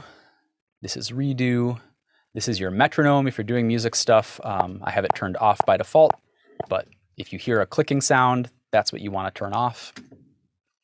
I've added some buttons that are not in the normal Reaper stock configuration. This one is for rendering. So when it's time to finally bounce your file, this is how you'd bounce it, is up here with this thing that looks like a little waveform in a hard drive. If you click it, it'll open up the render dialog, and I'll talk more about that much later. But just to know that that is a quick way of rendering your session. Next to that is a master fader. And this is sort of unusual. This is a trick I picked up from Jeff Entman of Hear Me Monsters, the podcast. And I sometimes like having the master fader just sort of off to the side as a way of checking my levels throughout the project. And I've configured the master fader in a certain way. So you'll notice that when I play audio, Pro Tools from time to time, they'll still have a similar set of key commands that they can work. There are two colors. There's the blue, which is your peak level. That's the kind of metering that you'd see in Pro Tools. And then on the outside is this green someone level. Could learn this. And this green level is, for anyone who's an engineer, this is an RMS meter, but I've configured it in a very slow way. So it's an RMS meter with a window of 3 seconds, which means it's kind of mimicking the way that a LUFS meter or a loudness meter works. So the green levels are basically a way of, at just a glance, being able to see what your loudness units might be. I'll talk more about measuring loudness units specifically when we get into my template, but this is just a way of doing it right from the master fader. So that's an option. You can use it or not, and that's how you turn it on and off. And if you want, like everything in Reaper, if you right-click it, you get more options. So just for example, in Pro Tools, the way you'd bring up the mixer is Command equals. So I just brought up the mixer. And if I right-click on my master fader, I can put it in the mixer instead, put it there. I can move it on the left side of the mixer if I want it to. I can also float it as its own separate panel, but by default, I have it configured so it's docked, meaning it's on the side right there. And that's how you turn it on and off. This right-click anything is super powerful, by the way. Like it works on items. So like if I were to make a fade, for example, and I right-click, I can change the fade shape. I can also hold down Command and change the fade shape that way. I can right-click on really just about anything on these panels too. Right-clicking basically, if you have a feeling that you should be able to do something and you just don't know how to set it up in Reaper, right-click is a great way to explore because 9 times out of 10, the thing that you want to do is going to be in that extra right-click option. So just be aware that you can right-click anything. Alexander, do you have a question? Yeah, hiya. So there's this one way of navigating through in Logic Pro clips that I like a lot, and I don't know how to do in any other DAW I've learned, but it is to primary click plus shift a clip, and you could click the one clip and then not the clip that's right next to it, but then the next clip. And it doesn't shift click all of them. It's just the ones that you have primary click directly, and you can move those things around. And you can select clips in multiple tracks. It's just really nice. And I cannot do it in Pro Tools or in Audition. There may be a way and I just can't figure it out, but I'd love to know how to do that in this program as well. To select multiple items across multiple tracks by shift primary clicking and being able to move them in the multi-track session, in time. You could moving them together, yeah, like that. Yeah. So it should just be command clicking to select multiple items like that. Yeah. And then you can move them all together. Cool, great. That's exactly what I want. Thank you so much. Another way of doing that would be groups, which I haven't gotten to yet, but I will get to in a moment. From here, let's continue on with this toolbar. This next one right here is the auto crossfade on and off. And so what you'll notice is that if I've got an edit right here, and if I push an item into another item like this, it's making an automatic crossfade. And that's something that I recommend turning on because it really does improve the sound of edits, especially if you're doing a more complex edit. Obviously this is just a split in between one region of tape, but that's how you do it. And in my own work, I'm kind of obsessive about making sure that there are always crossfades in edits and making sure that in patches of silence are all done with room tone. So you can see everything, almost everything has a crossfade, and then I even crossfade when I'm entering and exiting an item of room tone. So I think the automatic crossfades are super powerful. But if you turn it off by clicking this button, it will behave more like Pro Tools behaves. So I can move one item over another item, and you can see kind of a ghost of the outline translucent behind it. But if I let go and then I move it again, now that's been chopped off. So that's how it works by default in Pro Tools, and that's how it'll work if you turn automatic crossfade off. There's another, if you right click on this, there's another option, trim content behind media items. You can do that, and then, you have to turn auto crossfade off, but you can make it so they actually kind of overlap and occupy the same space. I find that very confusing, so I recommend not messing with that. But if you have something that looks like this, where you're sort of seeing two things on top of each other, if you right click here, make sure that trim behind media items when editing is turned on. But I recommend just keeping the auto crossfade on because I think that that is the most helpful option, unless you very specifically want to have that trimming functionality the way that you do it in Pro Tools. This next button right here is groups. In Pro Tools, there are two different types of groups. There's track grouping, and then there's clip grouping. And there is a way to do track grouping sort of in Reaper, but it doesn't work in quite the same way as Pro Tools, where if you edit on one track, it edits the other track. What Reaper is doing when you group tracks is you're just grouping the basic fader and mute, solo, that kind of thing. So I don't recommend that people do that. Instead, I recommend that people experiment with item grouping, or it's like clip grouping in Pro Tools. So in Pro Tools, that would be if you highlight a group of items or select a group of items, Command Option G. Also Command G works. I have both of those working. So Command G or Command Option G, if you're used to doing it the Pro Tools way, will group things. And then Command U or Command Option U will ungroup them. So if I want things to be grouped and travel together, so if I move one, I'm moving the other. And this is sort of, Alexander, to your question, this is another way of doing something kind of like what you're talking about. I realize it's a little bit different, but that's how you'd set up a group. And one of the kind of cool things about this is that you can name the group, and you can have separate groups for different things. So here on my project bay path, you know how there are multiple tabs. One of those tabs is item groups. And so it'll tell me what the group is and what all the different items within that group are called. And I can like name that like intro sequence or whatever. And then that way I can always, reference it back. So that's a nice way of keeping track of things that you're grouping together in a list. So that's grouping, but this button right here, when it's turned off, will temporarily disable groups for the whole project. So if this button isn't turned on and I try to move something that's been grouped, it's separate again. So grouping will mean they'll move together. So I recommend basically keeping this on at all times, unless you are very specifically changing something in a pre-existing group, and then you would disable it for a moment and then turn it back on. But that's what that does. This next button is like your slip and shuffle, and that is so important that I'm actually going to pause to talk about it, and I'm going to finish talking about the rest of this stuff and then circle back on it. But know that this button is it's not shuffle, it's called ripple in Reaper speak. But that's what that is, and I'll talk more about it in a minute. Next here is the automation follows edit, or automation follows item.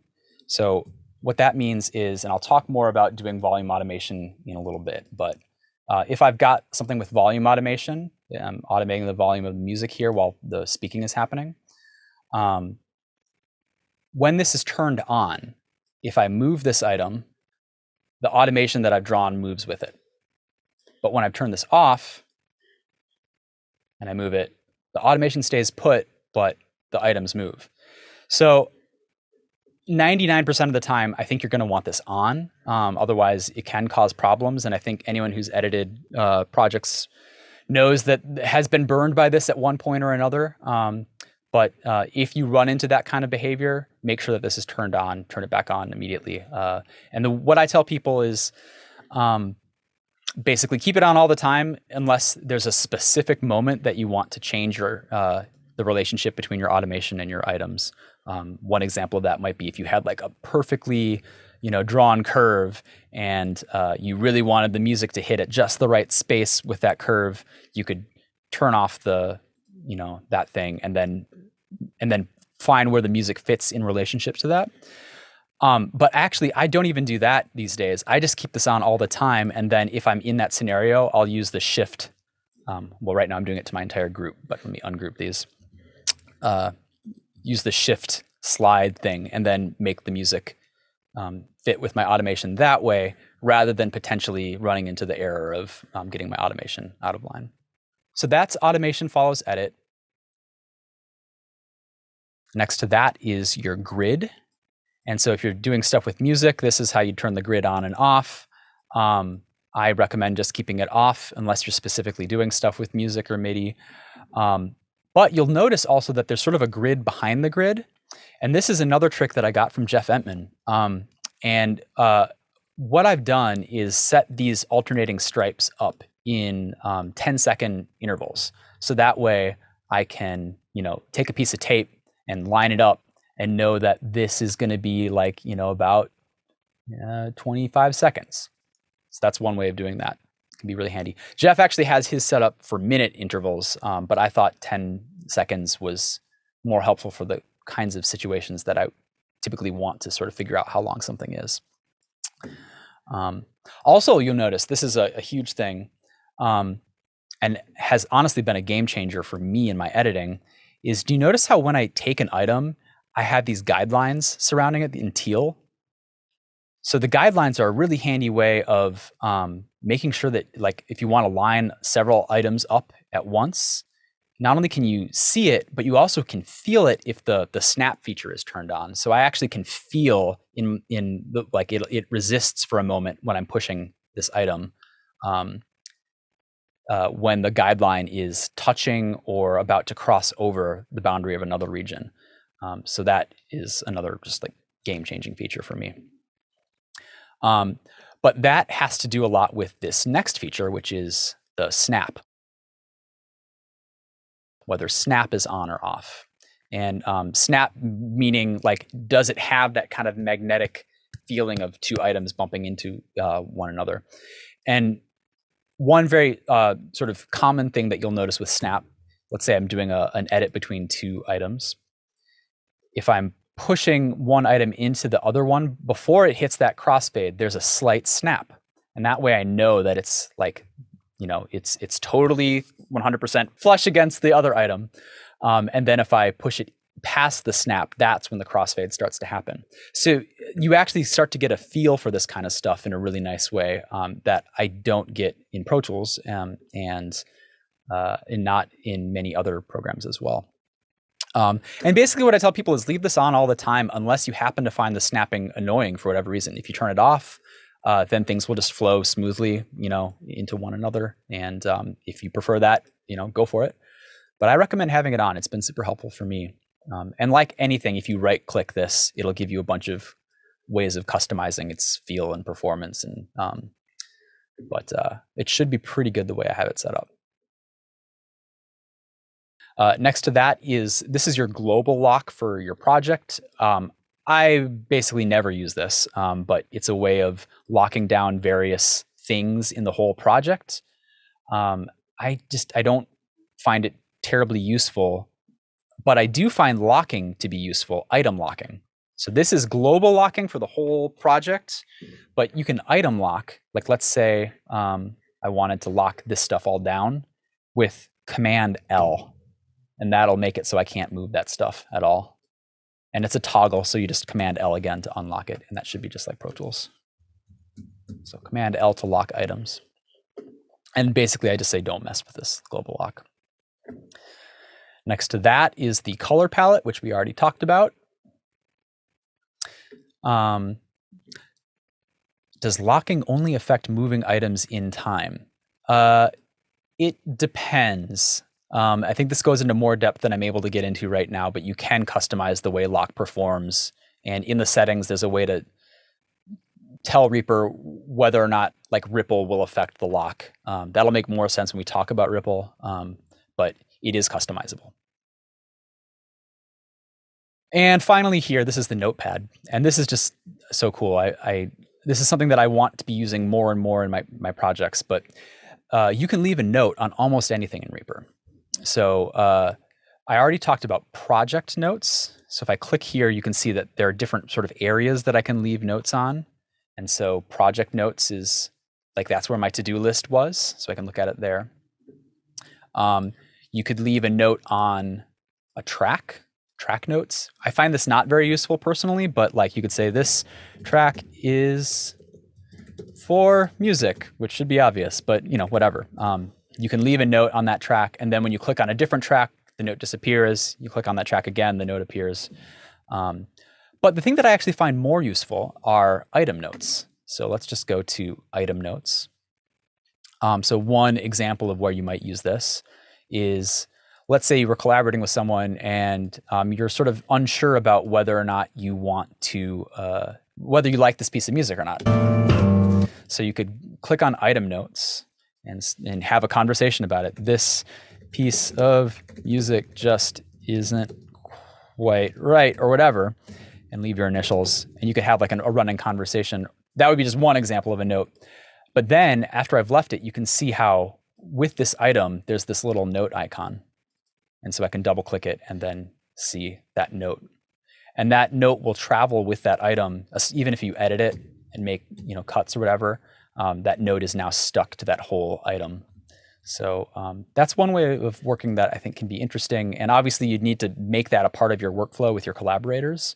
You'd have to know that like, oh, that little symbol means that someone has, you know, a note for me. But I actually find it more useful just like as notes to self. You know, like if there's something that I want to do that's more than leaving a marker, we can talk about markers next.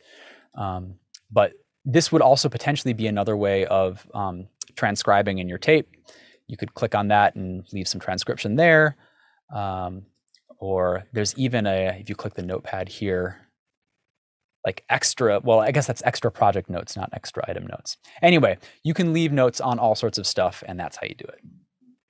Alexander asks, if you split edit and then edit the note, would you get a separate note, or would the note appear on both? You would get a separate note. The note would become a different note at that point. Anna asks, can you search in notes? Yes, you can. So Command F, just like you do in a text editor. So Command F in Pro Tools creates a fade dialog. I don't have that turned on here because the F key by itself works just fine. So to do a fade, I can just highlight two regions, hit F, and then I can, you know, play with the shape, you know, by moving it around or holding Command, bending it, whatever. But I can do searches for those notes. So Command F will open up Find, and you can do searches for notes, item names. The item names things is kind of cool. Like let's just say that I was working in a totally different part of the project, and I was not looking at my music at all.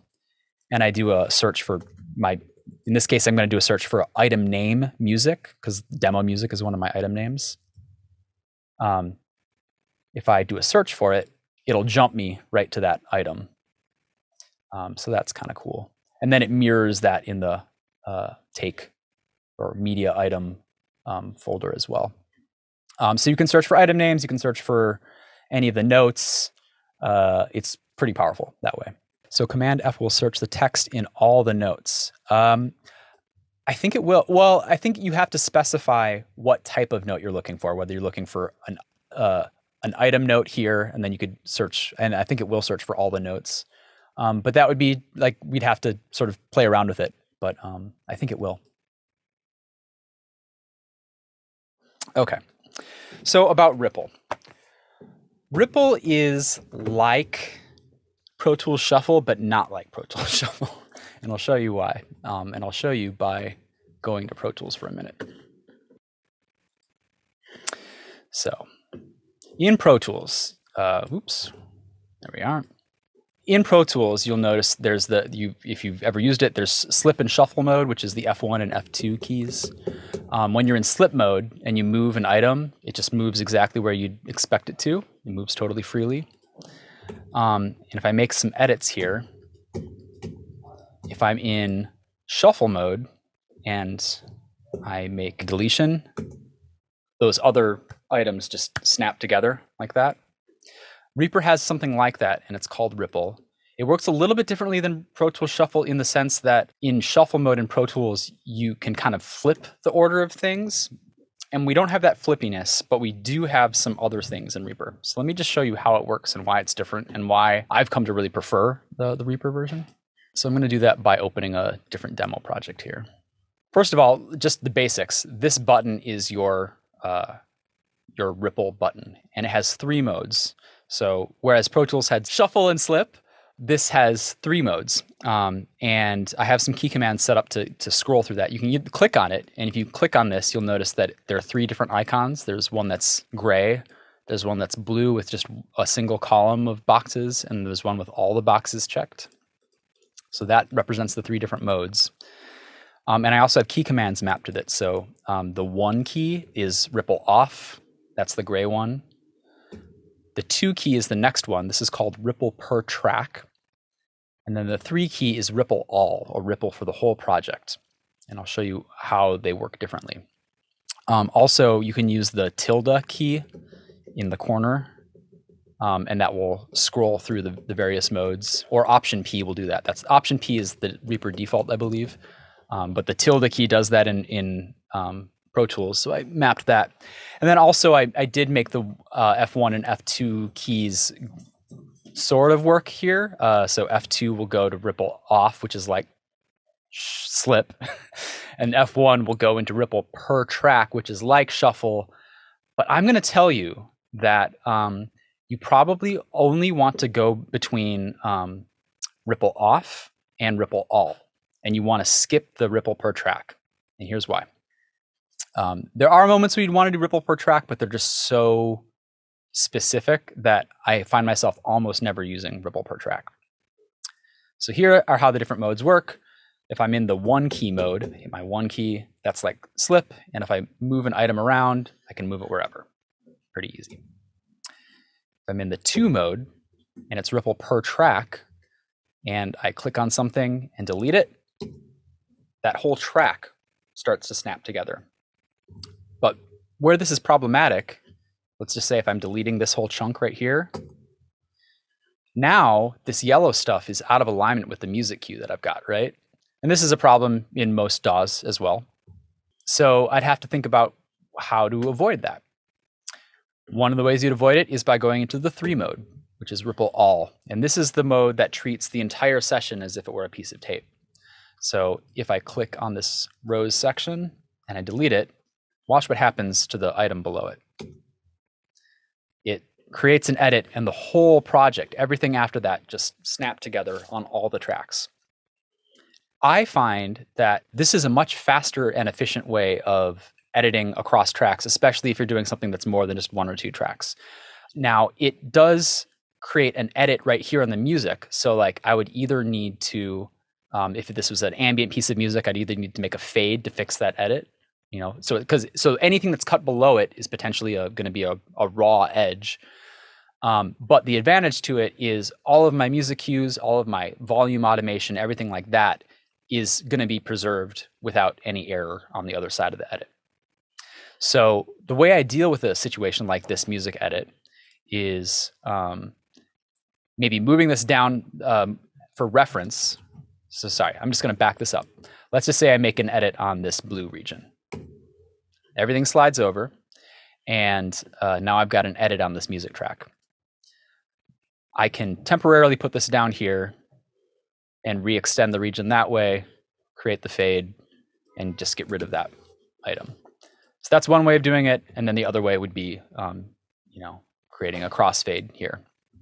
But I find that this saves me so much time, because to do a similar type of thing in Pro Tools, I'd have to do Option Shift Enter, which is basically saying select everything from this point forward, and then I would have to like group the tracks, so I'm doing all the functions on the same track, or select all the tracks, and then make my edit. And like to do the same thing in Pro Tools, it's like a 2 or 3 step move, whereas it's a 1-step move here. And especially when I'm at the final stages of a project, when I'm like having to do like little tiny edits to something, I find this saves me so much time. But it's not just deleting stuff, it's also adding stuff. So that's something that can happen often in a piece, is that you get to a draft and then you're like, oh, actually I need to add this whole new chapter. So what I do there is I go into ripple all mode with the 3 key, and then I just make the space that I need to add whatever track I need to add, and it'll push all that automation. It'll push all those tracks together. Stephen Young says in the chat, this is a huge help for editing video with a separate audio track. I think this is actually closer to the way video editors work. A lot of other video editing programs use a ripple type mode. I find it to be way better especially for narrative type work. So making the space you want to do, you can like just pretend I added a new file here. So this is my new chapter. And then now I can just cinch it back up and patch it back up. And so it's a very fast way of both taking things away and adding new things without having to worry about things getting out of alignment. Anna asks, and sorry if I missed this, you can't ripple with group a few tracks but leave one unmessed with. You can. I mean, I think you can. I think you'd have to select multiple tracks at the time so like shift clicking. Let's just see. Let's test this out together. If I shift selected 2 tracks and I was in the ripple per track mode, I believe my edits will apply to both of those tracks. But it's a harder thing to keep track of, so to speak. So you'd have to make sure, yeah. So that will work if you very intentionally click items on multiple tracks. You can do that ripple per track just on those tracks. Does that answer the question? I'm not sure I got the question quite right. Yeah, well, that was it. Thank you, Brendan. Okay, cool. So, like I said, I think that you can do 95% of the work, if not more, by just going between that 1 and 3 mode, ripple off or slip, and ripple all. But I'm going to try to make it even more efficient for you. So I'm going to undo a few steps. Okay. What I've been doing lately, and this is like a relatively new part of my workflow, is I stay in ripple off all the time. I almost never intentionally turn it on. But in the moments when I need to do a ripple all mode, I hold down the command key and then I just command drag. And so command dragging, or if you're on Windows, it'll be control dragging, temporarily turns on ripple all just for while you're holding that button down. And so that way, like I can also command drag and cinch things back up together again. And that's been just a huge time saver for me. Alexander asks, wait, if it's going into ripple all with you command drag, why did the music not change? Oh, okay. So watch this. So I'm going to ripple all temporarily with my command key, and notice how this piece of music right here doesn't move. Any item that is anchored on the left side of the ripple edit is anchored, like it's not going anywhere. So it's not creating an edit. So this is one of the advantages of ripple all mode, is like you just do that and all the stuff that's anchored to the left stays in place. So that way you can create the space that you need to add your insertion or whatever. And by the way, this also works with pasting too. So like if I made space, let's just say I was copying this region and then I pasted it while I was in ripple all mode, it is also it's also inserting time when you paste something. So just be aware that there's a difference between pasting in ripple all or any of the ripple track or ripple all. When you paste in ripple mode, it will add that extra time to the timeline. Whereas if you're in non-ripple mode, it'll just place it where you want it. I don't think that's something that I've mentioned before in my other workshops, so that's a good thing to know. Hey, Brendan, can I make a quick case for using single ripple mode? Yeah, go for it. So I found that if you're doing something like cutting a two-way, or if you work if you're assembling something that maybe does have some sound design, but like you are working in a context where you're putting in music before you finished cutting everything together. So let's say you have let's say you have like a track that's like not totally cut and a bunch of music, and you're kind of like sewing it together all at the same time. You can I'll use single track to like blaze through and like cutting out ums and uhs and stuff, and then it's like kind of earlier at the editing phase. But I think like as the more done in a project you get, you use it less. But I think there's still plenty of reasons to use it if you're kind of like at the fast cutting phases. So. Totally. I think that's a great use of ripple per track. And if I'm using it, it's usually when I'm in an earlier stage of editing, and it's usually like an interview or a two-way that I've grouped together or something like that. But what you just said actually reminds me of something that I haven't like explicitly demoed yet, which I think I should. I've talked about why I think Reaper is really good for collaboration, and I don't think I've totally built that case for you yet. But one of the things that you can do is, let's say that you are working on a team with multiple reporters, and each reporter is working on their own, chapter or section or story, and you're in the position of having to put them all together in as part of the same assembly. That's where this tabs thing comes in real handy. So, for example, if I made a new tab, and if you were here at the start, you know that I've got this project template, my radio and podcast template project. I'm just going to load that. So I've got kind of a blank project here. And if I wanted to pretend this was a edited interview that I wanted to copy in, I could do a couple things. I could just, copy, I could open their session in a tab, copy it, and, find the place that I want to paste it to and paste it. So that's something that's, it's like, if you were to do that in Pro Tools, you'd have to use the import project settings, which has a graphical user interface that I find not super intuitive. This is just as simple as just copying and pasting. But the other thing that you can do, which is really nice, especially as you're getting more built projects, is you don't have to just copy items. You can copy whole tracks. So if I click on the track and then do copy, and then I go into this and I hit paste, I'm getting the whole track, but also all the automation and all of the plugins that track contained.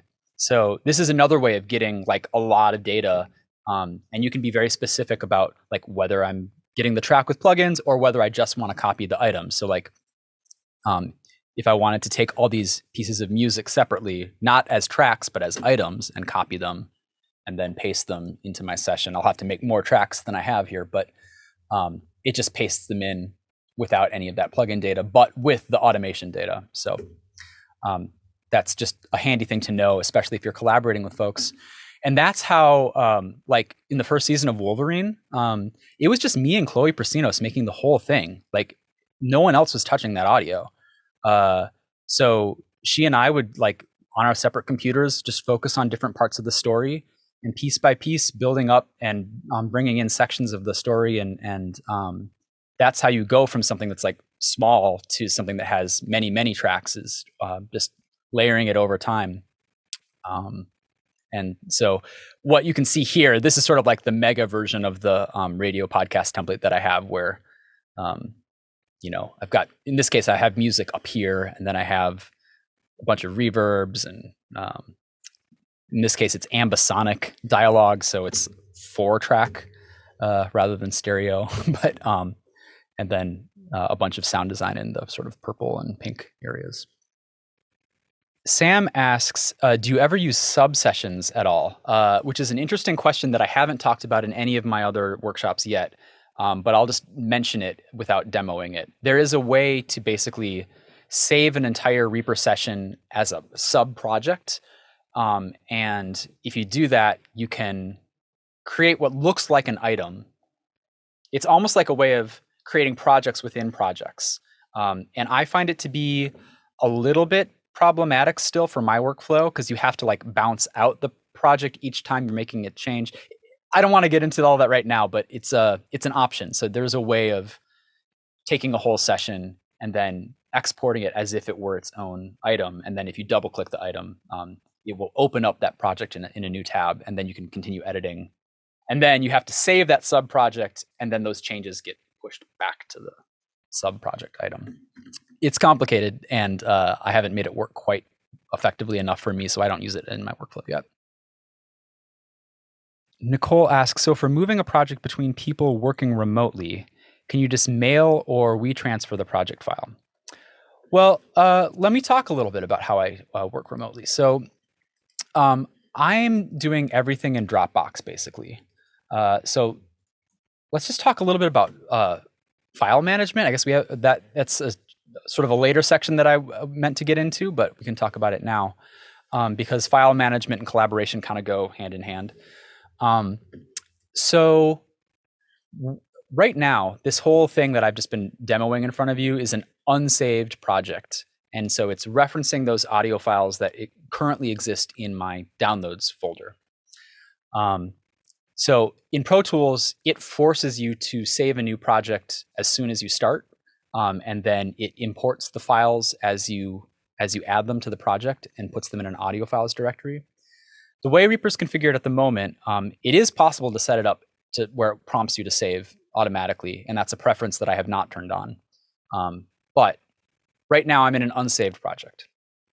So let's see what happens when we save a project. And this, I'll do a save project as.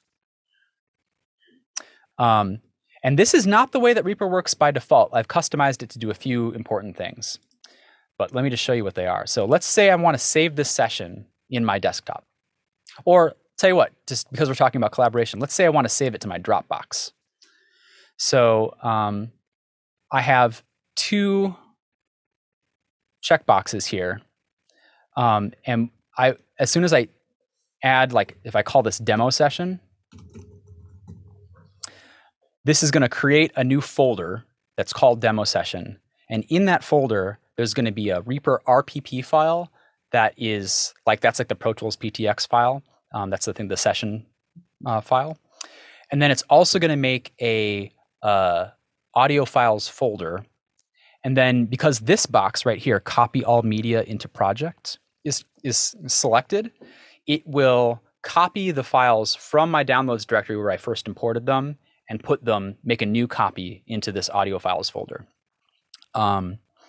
You can instead tell it to move all those files into the directory with this box, but I don't like doing that by default because there's a chance that you might move a file that is being referenced by another project or something like that. So I sort of take the more conservative approach and make a copy of the files. So those files always exist and travel along with the entire project folder. So saving demo session into my personal Dropbox. So you can see it's copying the files, it's rebuilding the peaks. And then just to prove the point, if I open my Dropbox, here's my demo session folder. I've got the demo session RPP. I've got an audio files folder. It has the two MP3s, which it did not convert to WAV. It just, is editing referencing the MP3s directly. And then it also has this peaks folder, which is the waveform data calculated for each one of these audio files.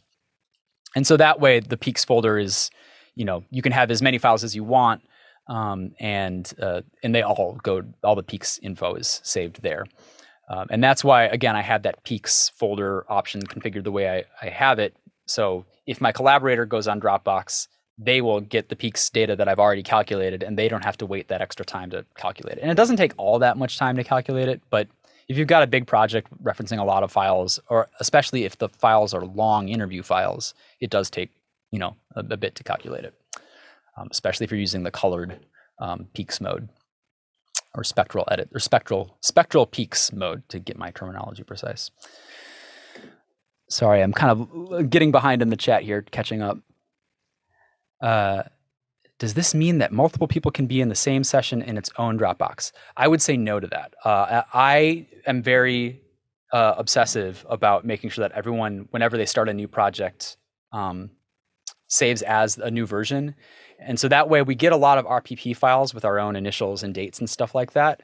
But I try to make it so we're not stepping on each other's toes. But we do work out of the same Dropbox folder. So it's as if we're referencing all that same data, and we're staying in sync with each other, and we're just adding new RPP files or new session files, and that way we're not having conflicts. So that means that simultaneous editing isn't possible, right? Yes and no. Like, yes, simultaneous editing is possible if you are referencing a different RPP file. If you are referencing the same RPP file, you are going to get conflicts. So that's why I tell everyone to do a save as before they start, like the very first thing. So otherwise, Dropbox would not work, or it would work, but it would cause problems that you wouldn't want to deal with. So when I work with folks, we are all working in our independent RPP files, but our file structure is all the same within Dropbox.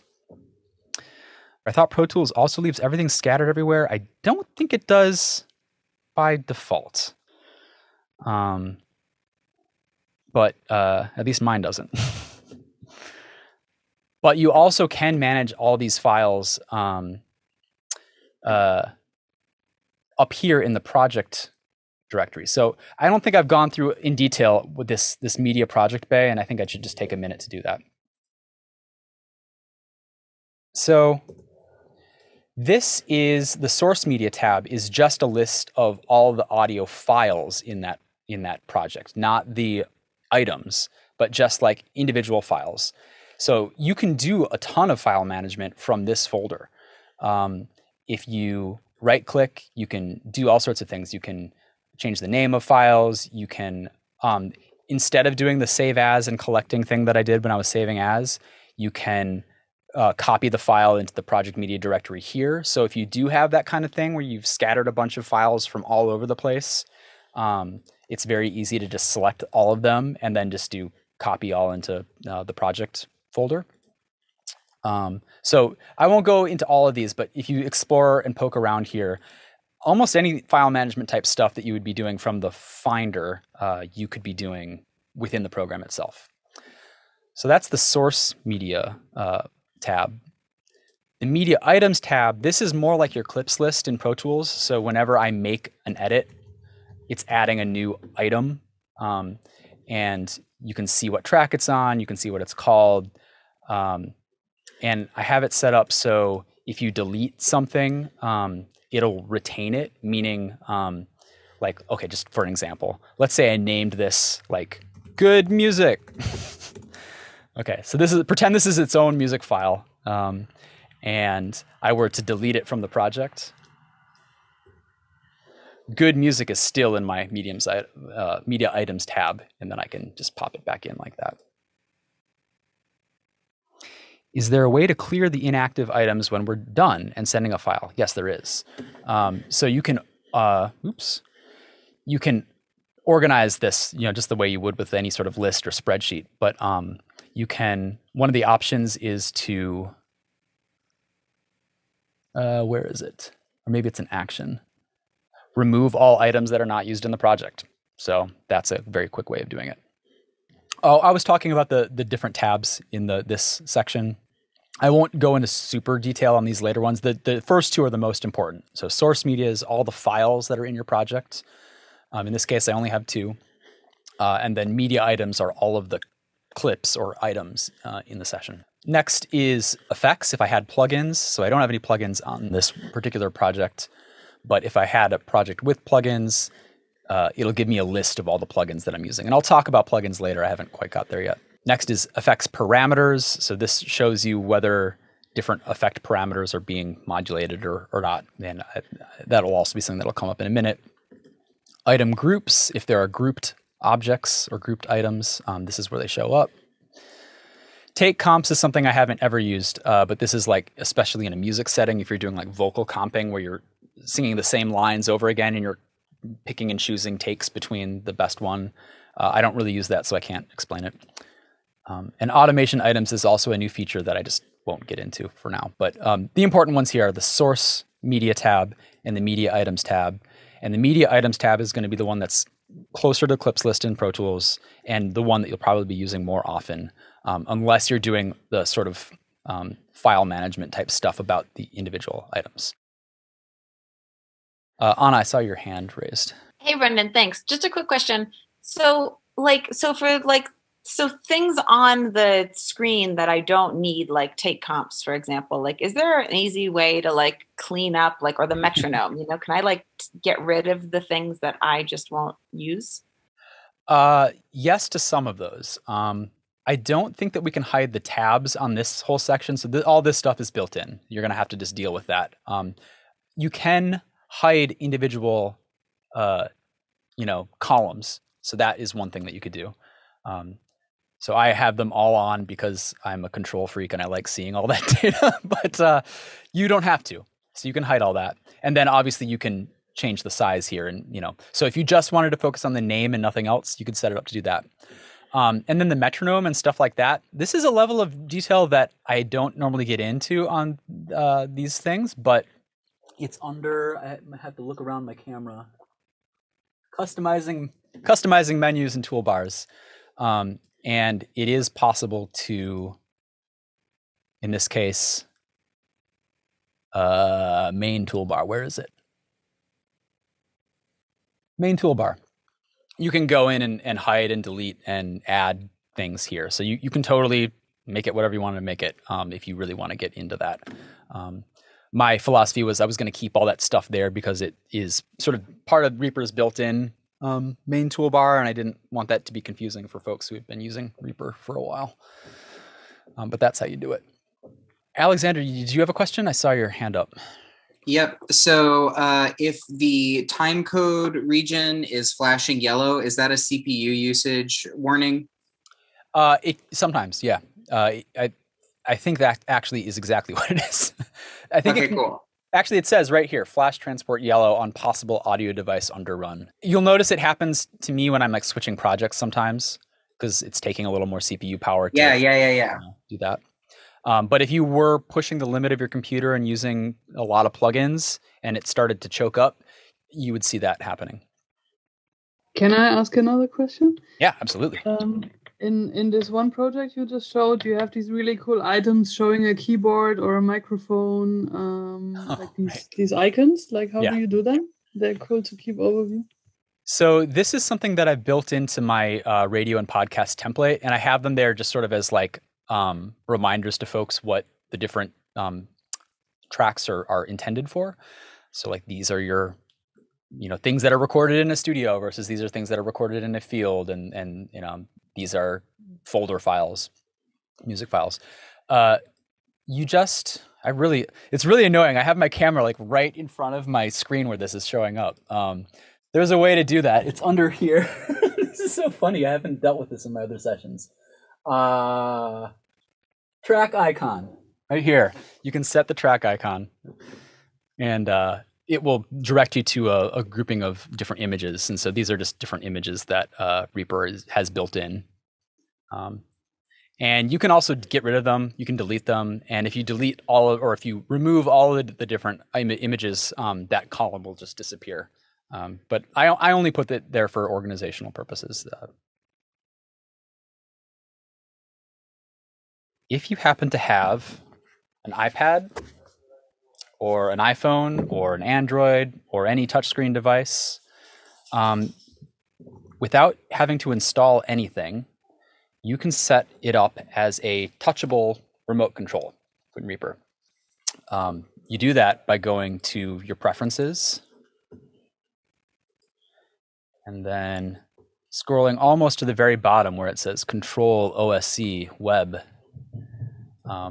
There is a web interface option, and you can edit it. You can, make a shortcut to put your own name on it, or you can just navigate to this IP address, and that'll change depending on your home network.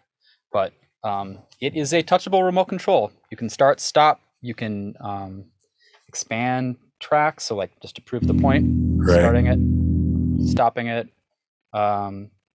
And if I want to, if you can watch the studio bus fader move there, I can remote control move it. And it's all, you don't have to install any app or anything. It's all through the web. So if you want a touchscreen control, you already have it on your phone, if and when you need it.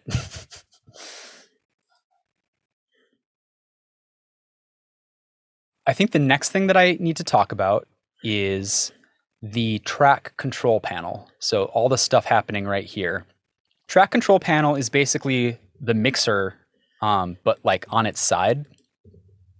So if I bring up the mixer, you can see the different colors that I have in this session. And you can see, if you can imagine like tilting your head, that's what it looks like.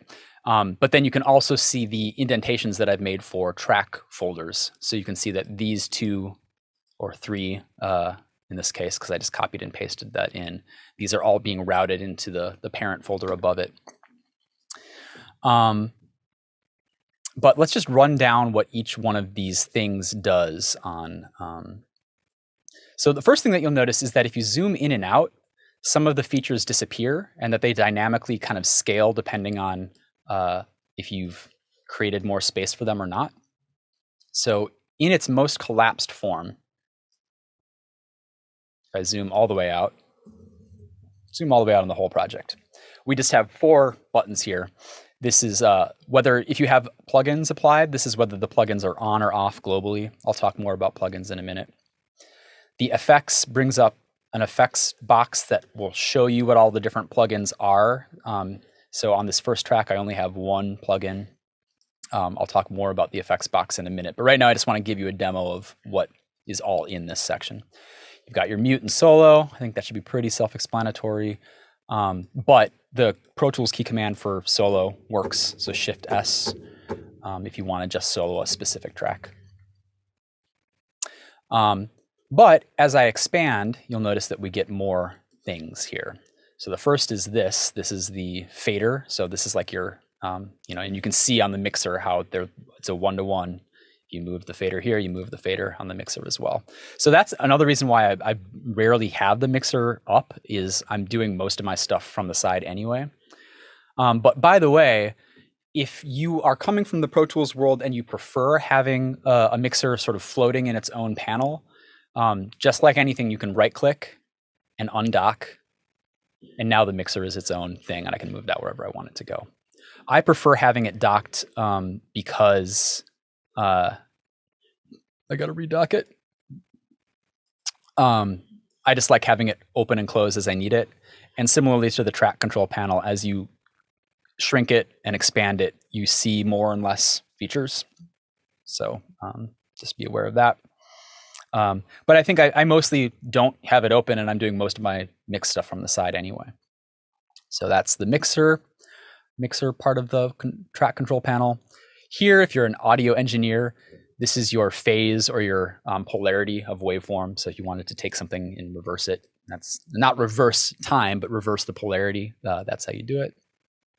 This one I'll talk more about in a minute, but this is your automation panel. So when you have things that have volume automation or effect automation, this panel basically is showing you all the different things that can be automated. So right now on the studio track, I just have the volume enabled. And by the way, to bring up volume for any track, it's just the V key. So V will do that for volume, and then you can draw in your own volume automation. I'm going to actually switch to a different project for a minute.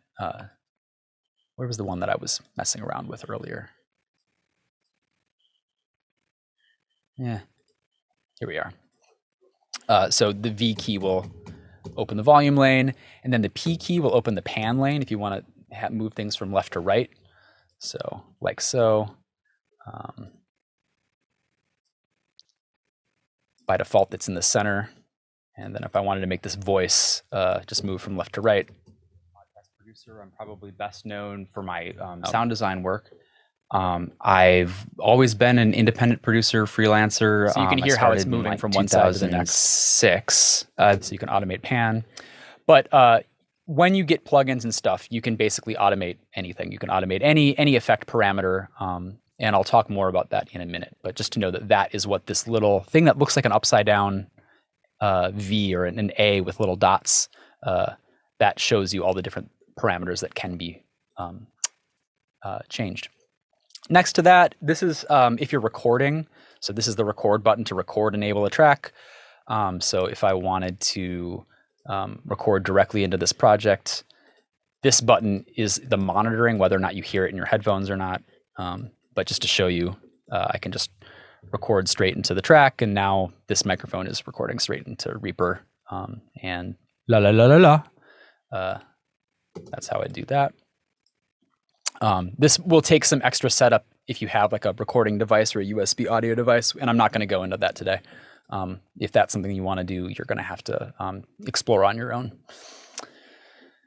And then here is your pan. So for anyone who's used Pro Tools, they are probably used to seeing two different pans. If I right-click it, I can change the pan type to dual pan and then get those separate left and right pans for per track.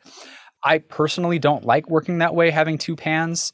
So instead, I have it set up as a stereo pan. And what that means is if I turn off my automation here, because right now I automated pan. This will move things to left and right, just as it would on the mixer. And then this thing right here is the width. So, and this is one of the reasons I like setting it up this way, is if I had a piece of, say, stereo music like this, I really need to move this camera. This is just no good. I'm gonna stand by. If I had a stereo file and I wanted to start collapsing it and making it more mono, this is how I'd do it. So I can change this knob, and as it gets more towards the center, it's moving those left and right sides into the center and making it more mono. And then if I pull it past the center, then it reverses the stereo image. So this is a level of control that you just don't have in a lot of other editing platforms, and I really like it for that reason.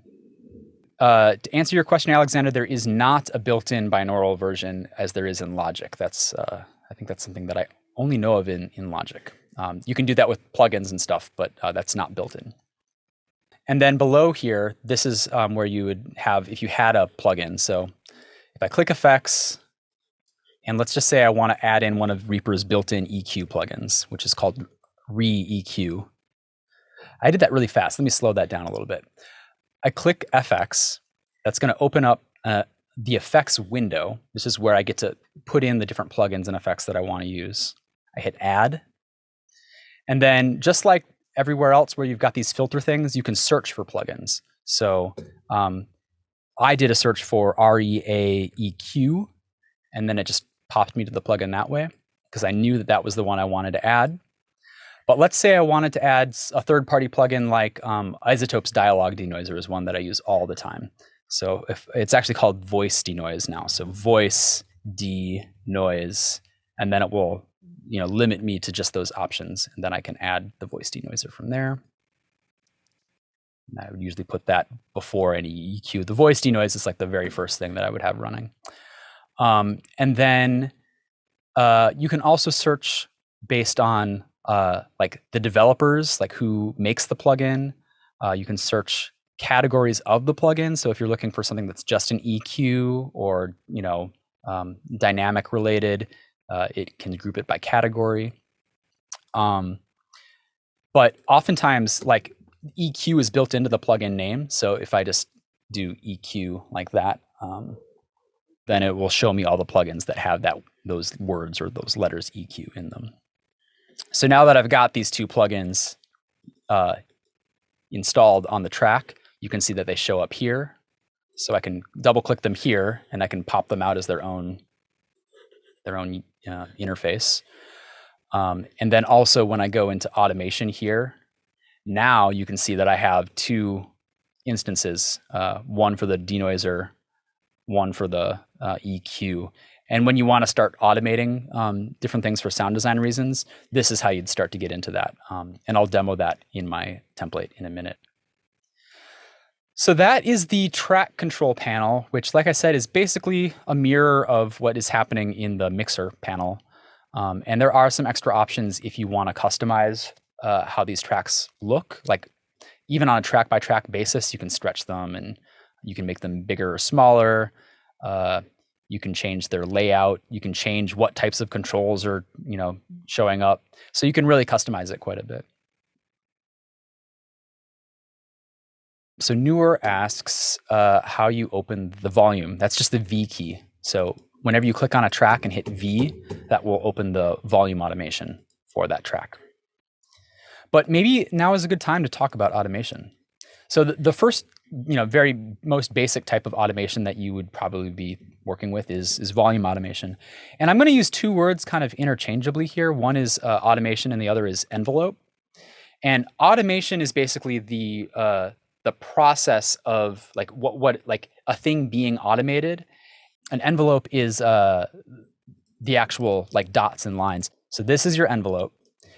And in Pro Tools, you'd have to, when you do your volume automation, different tools will change what types of what you're able to do.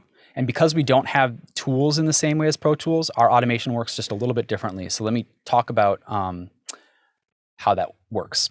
So let's just pretend in this session that I wanted to make a little assembly. Oops, I didn't want to delete all of them. I'm just going to delete some of these, expand this back out.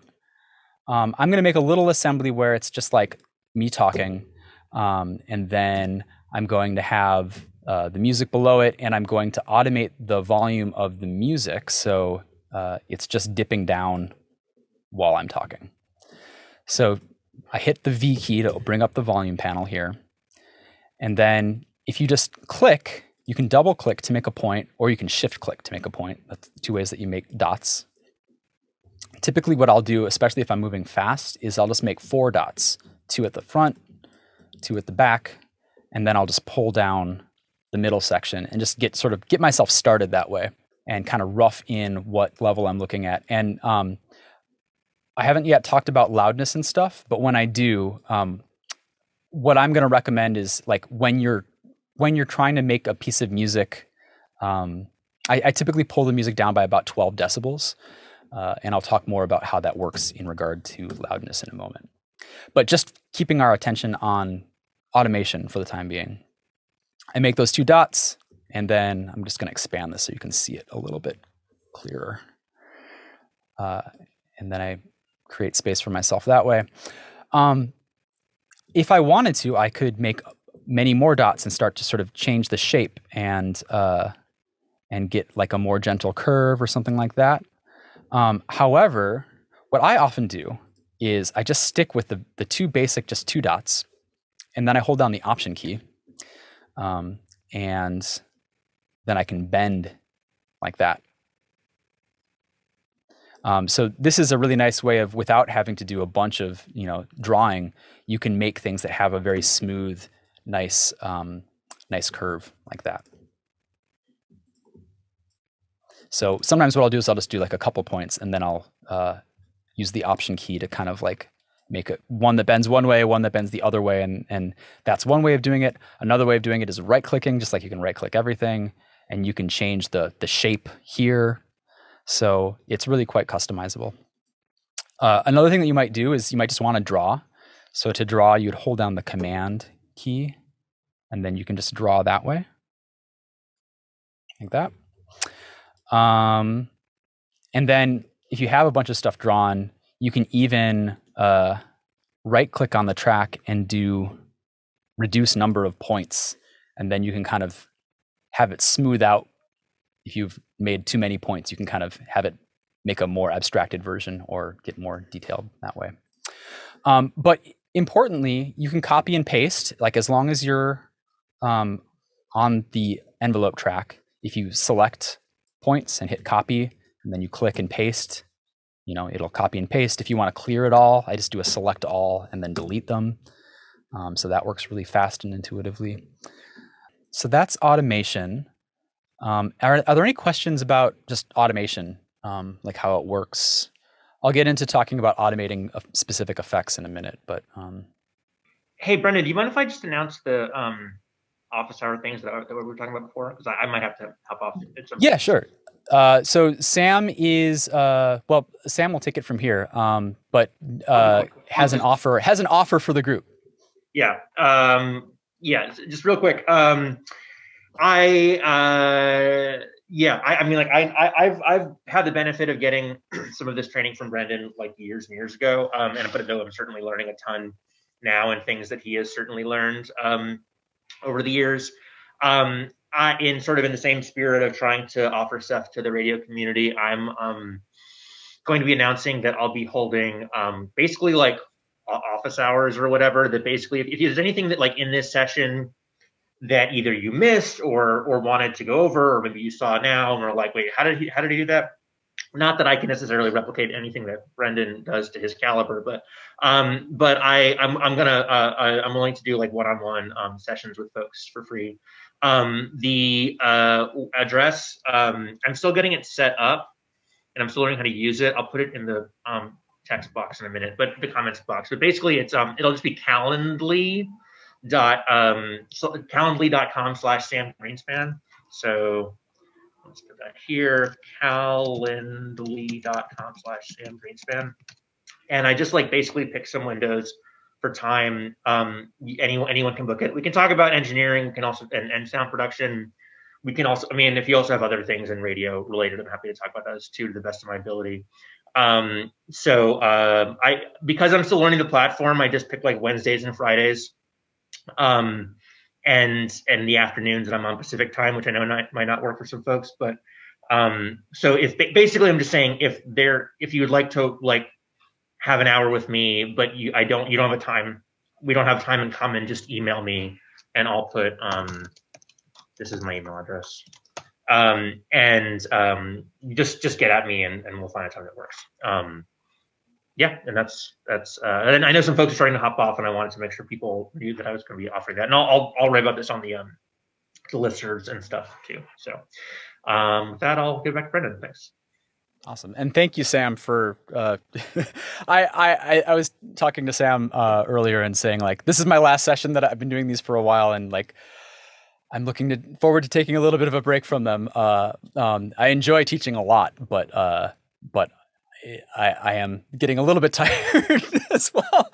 So I'm very thankful and grateful to Sam for continuing to, to keep doing this kind of giving back to the community. Because yeah, and I'm inspired to pick up by the momentum that you've started with this, and I think it's good to see people who've been in the field for a while make space for either people who are starting out or who haven't like been able to access these resources before. So. To the extent that I can, I'm happy to help. Great. I hope that many more folks follow in your in your footsteps, Sam. All right. So, pivoting back to Reaper, I think at this point I should talk about my template and I should talk about loudness. So I'm going to do that through my template. So if you want to follow along, what I'm going to suggest doing, first what I'm going to do is I'm going to copy the two tracks that I've got here. I'm going to take these items and I'm going to put them in this new session that I'm about to make. So I'm going to select them, hit copy, and then go to new project tab.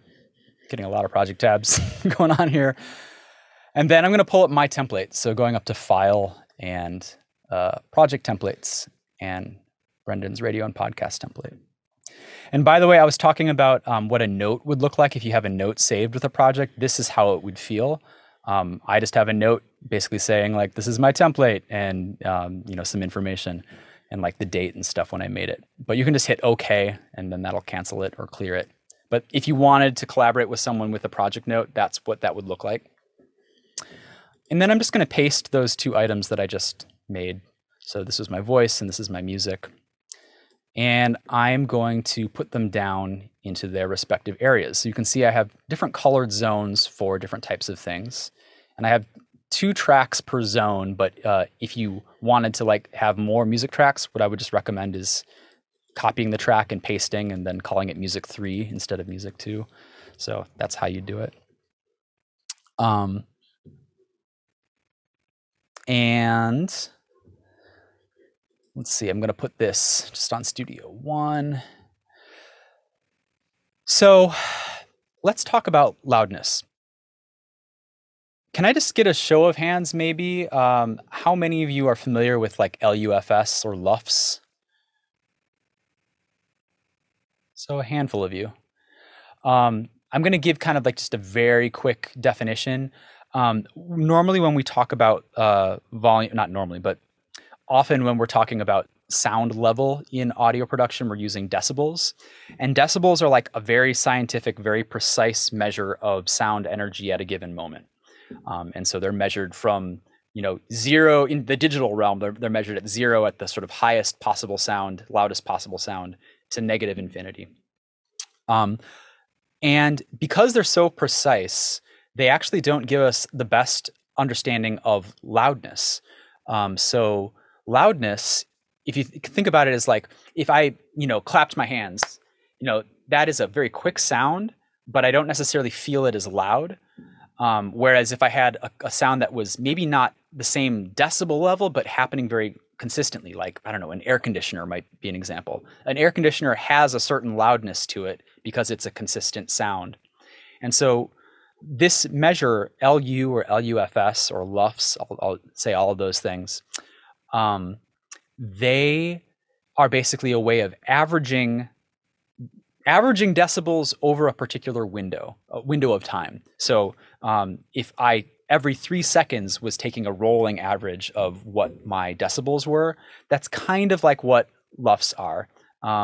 LUFS have some additional things that are meant to compensate for the way that we perceive sound. So sounds, we are very sensitive to certain like mid-range frequencies, and our ears hear bassy and trebly sounds differently.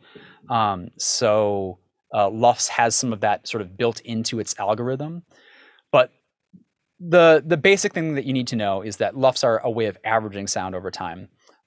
And that when we are delivering a podcast mix, oftentimes this is sort of, there's an industry momentum around mixing to say like negative 18 LU. Different platforms will have different loudness specs. So like I think Spotify wants it at negative 14. I used to recommend that people mix to negative 16. But this is basically an average loudness over the course of a whole project. But the interesting thing about LUFS is that they do scale to decibels. So if you had a mix that was negative 24, all you have to do is raise it, 23, 22, 21, 20, 19, 18. You have to raise it 6 to bring it up to negative 18. So there's a relationship between decibels and loudness units. The reason why loudness units are important in terms of our mixing is that I teach people to mix their dialogue. So they're trying to reach a loudness of negative 23 LU. And negative 23 is for a few reasons. One is it's one of the standards in television. 23, 24, it also gives us a certain amount of headroom. So if someone laughs, there's a little bit of space to have people get louder for a moment. And that also that will also affect how it works with our compressors and limiters and stuff like that. But the important information is that I ideally want to mix my dialogue so I'm getting an average loudness of negative 23. And there's a way that I do that in my template. So if you open up the master fader here, you can see I have some effects built in on the top right here. I can either click them directly or I can click this effects box. But the first one is this Uline loudness meter. So I'm just going to open it up on my other screen, bring it back here. I'm going to open it up as its own thing. And I'm just going to play this file that I brought in before I did any adjustment to it, just on its own. If I play it, let's just play it and see what happens to the loudness. I've been a consultant on various projects. I teach lessons sometimes. A couple years ago, I directed Marvel's Wolverine podcast. So, and I also did the sound design for that. So you can see I'm getting an integrated loudness of negative 18. Integrated means the average from when I started and when I ended. So the average from that whole bit that I just sampled is -18. So this is kind of loud for in terms of mixing mixing in our session. So this is one of the big advantages to these SWS extensions that I had you install at the very beginning. If you click on an item and hit the N key, it will automatically loudness normalize the item, and it will loudness normalize it to -23 LU. So it's automatically making an adjustment and getting that item at the volume level that we want it to be. And this is really powerful because it will make different adjustments on different items. So if I ran it on my music, so you can see here, it's turning down the music by -7 or -7.66 decibels, and it turned down my voice by -4.11 decibels. Now, if I always tell people to loudness normalize your items before you start editing them. Like the very first thing, you put in a file, run this N command, and it's going to loudness normalize. And that way, you know, for that whole interview, if this was like an hour-long interview, it's already getting your levels in the ballpark. And so this, to answer your question, Hannah, sorry if I mispronounced your name,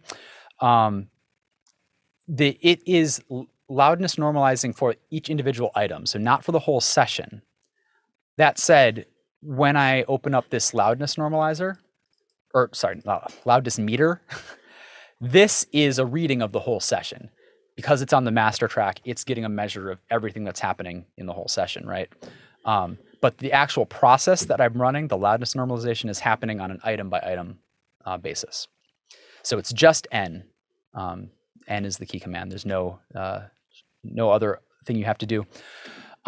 And this piece of audio that I've imported is, it's already been mixed, so you can see that it's like pretty consistent throughout. But just to show you what this would look like with a piece of audio that hasn't been mixed, I'll just import this. You can see here that there's a lot more variation in the level. Like this section right here is a little bit quieter, this one at the very end.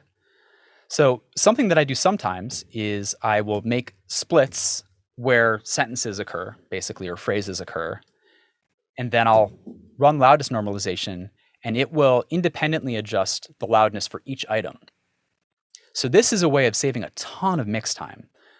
Rather than having to go into your volume and making adjustments and stuff like this, this thing alone is getting you in that ballpark right out of the box. Now, like any process that's automated, there are potential dangers to it, potential pitfalls. Let me show you one of them. Let's say I had an item that was just room tone. What do you think is going to happen? So if I play this, smooth, clear audio, it's going to change the loudness of just the room tone and make it loud. So it's going to sound like noise. So you need to be aware that that's a potential issue. And one of the ways that I avoid that, apart from just like not running that process on room tone, is if I were to do that and I am noticing it while I'm playing audio, I can see that, well, this item right here had to be boosted by 2.4 decibels. Excuse me, boosted by 2.4 decibels. This one was boosted by 40 decibels. So I want to reset it. So the key command to reset on the Mac is Control-Shift-Right arrow. And then this is the same key command as on Pro Tools. Control-Shift-Up and Down will adjust the level of items individually. So because I know that this is 2.4, I can just bring this up to 2 or 3, and it will be pretty close. The other thing that I tell people at this stage is if you have a jump in volume of more than like 3 decibels, it's potentially problematic. I find that about 3 decibels is where my ear starts to notice that the volume has been adjusted.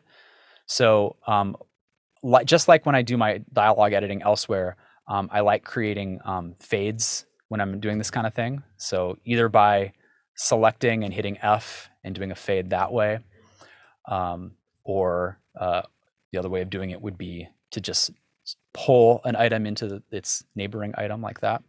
Sure. The other thing that you can do is try to sort of, if you have a big jump between, you know, -2 and +6 or whatever, you can make a split and then try to sort of step up in groups of no more than 3. And that's another way of kind of like hiding those adjustments. But the big thing is, you know, with natural speech, you are going to have moments where someone is speaking more quietly or more loudly. And I do want to have some of that variation. But this is a way of sort of on a phrase by phrase level, being able to get your items in the ballpark and thereby reducing the amount of work that you have to do at the mix stage.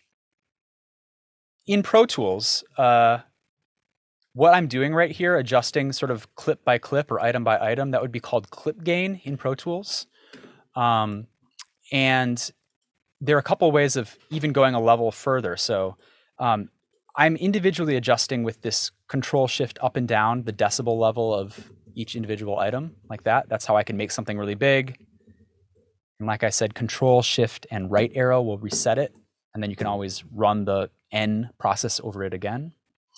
And just one note about the automated N loudness normalization. Like, if it sounds bad, it is bad. If it sounds good, it is good. You know what I mean? Like, if you're hearing it make adjustments that feel funky to your ear, that's a sign that you should maybe reset it and look at its neighboring regions and as a reference.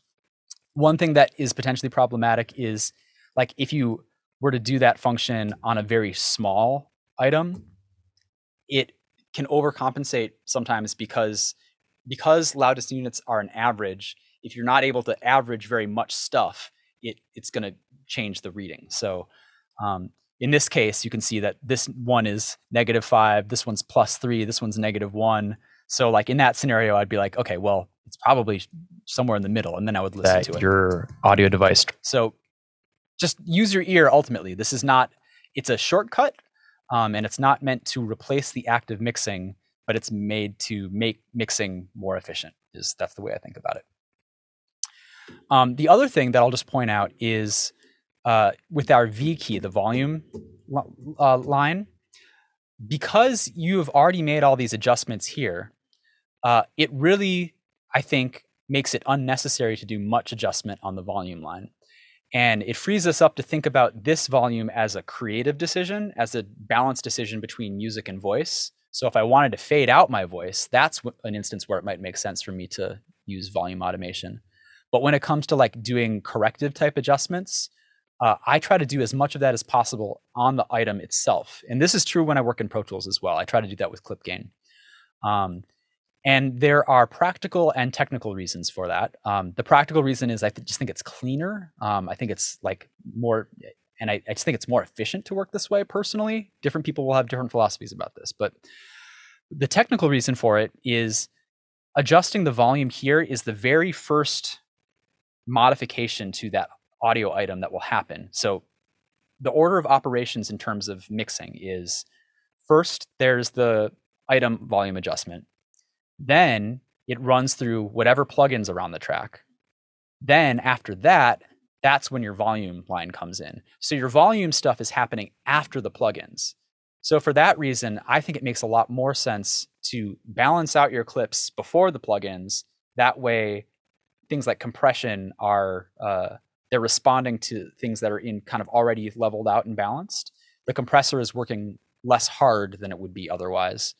And then, like I said, the volume line here is something that you can kind of save for intentional creative decisions or balancing between music and voice. But let me just take this one level further. So like I said, V is the volume envelope for the track. Shift V is a volume envelope for the item. So I can also go in, and if there's like a particular moment that just happens to be unusually quiet, even after doing loudness normalization, I can just bump it up a little bit. And you can see that my waveform is changing in response like that. So this way, you can still do like micro corrective type stuff on the item itself, have it run through all its plugins. So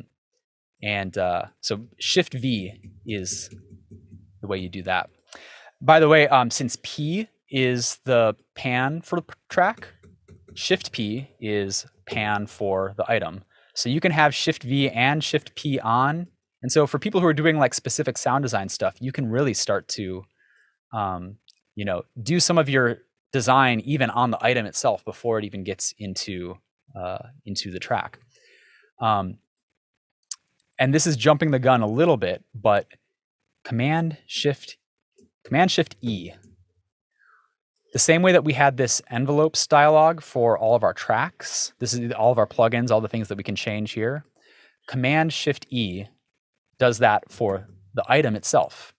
And you can see there's also this pitch lane. So I can also control the pitch from the individual item. So just, this is like, we wouldn't do this in most radio contexts, but for sound design. And that sounds like smooth, clear. So you can play with that. Command Shift E is the way to do that.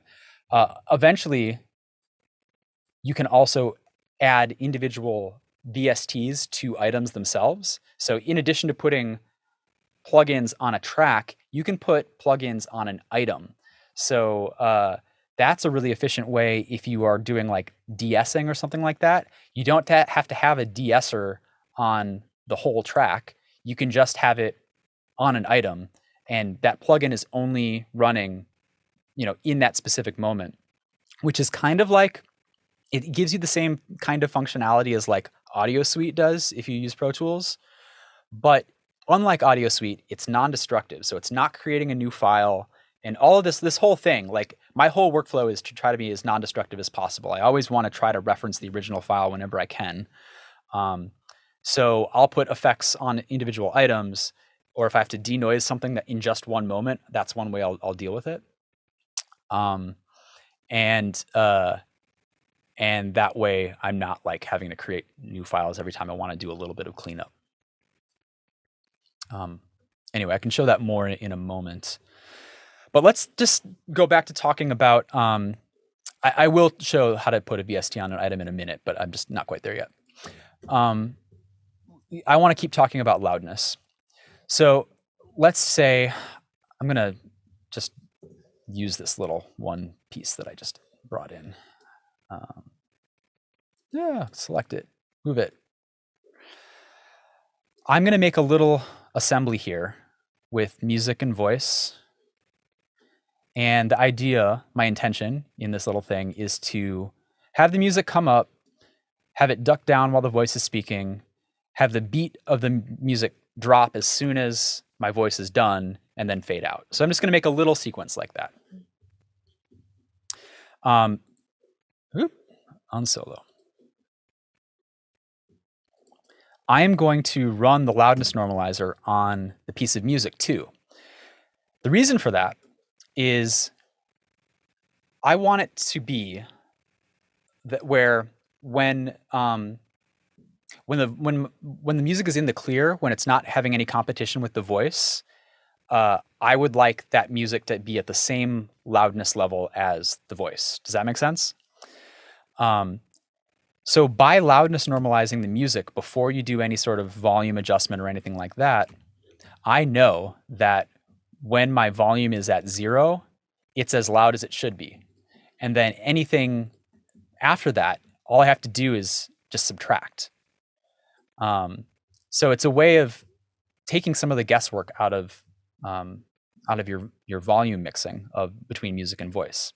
So what I'm going to do is I'm going to make the volume dip down just while the voice is happening. And I'm going to dip it down by 12 decibels. And 12 decibels is sort of the general target. Once I've done this loudness normalization, once I know that they're basically at the same loudness, 12 decibels is a relatively good rule of thumb for if you want it to sort of be in that bed mode, like you want the music to just be present and not overpowering, but you still want it to, exist. So let's just listen to that. So I'm going to fade in. I could also do the fade from the volume, but I'm just going to do it on the item. Fade in, it dips down, the voice speaks, and then it dips back up. And then I want to have the beat drop right when music is done. Audio. Okay, well, I kind of already nailed it, but like if I didn't have the beat drop happen where I want it to, I could shift it with the shift slide function. So let's just do that. And then I'm going to have the loudness meter. And remember that I said that the automatic loudness normalization is trying to get to a -23 LU level. So let's just see how close I got with this kind of very rough and dirty mix.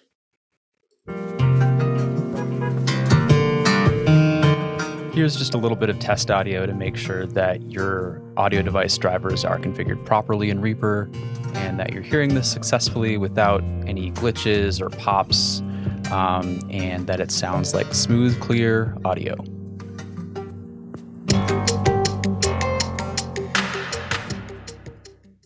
So you can see I was pretty much dead on that 23 line the whole time. So this automatic loudness normalization is just super powerful and saves so much time. That, and also just knowing that like taking things about 12 decibels lower is a good ballpark for like what your general level is going to be. And then when you have it at 0, it's going to be at its full appropriate loudness. Now, you remember how I said that a podcast mix, a lot of folks are producing podcasts to have a final mix of -18, and this is -23. So what I've done here on the master fader, if I look at the effects that I've got, so I've got the Unlead loudness meter, that's a tongue twister. I've got a multi-band compressor, which I'm not going to talk about. It's basically, if anyone is an engineer and knows how to use this, it's configured in a very neutral way where it's basically not doing a ton right now. But it's just sort of there for people who want to do a level of multi-band compression on their master fader. I'm not going to really talk about it. The important thing to talk about is this, the limiter, the master limiter. And what this is doing is it's both saying, don't exceed a certain level, but it's also pushing up the level of the whole mix to get us from -23 to -18. And this is just kind of math. So like this threshold is boosting the whole mix by 7, and then it's creating a limit or a ceiling at -2. So like 23 plus 7 minus 2, like the math adds up. So it's getting us to -18. So just to show, if right now the loudness meter is happening before the limiter, if I were to copy this and make a new instance of the loudness meter and put it after, let's just sort of compare how the before and after look. So this is the after, and this is before. And let's just play that same sequence. You can see how it's different. Here's just a little bit of test audio to make sure that your audio device drivers are configured properly in Reaper and that you're hearing this successfully without any glitches or pops, and that it sounds like smooth, clear audio.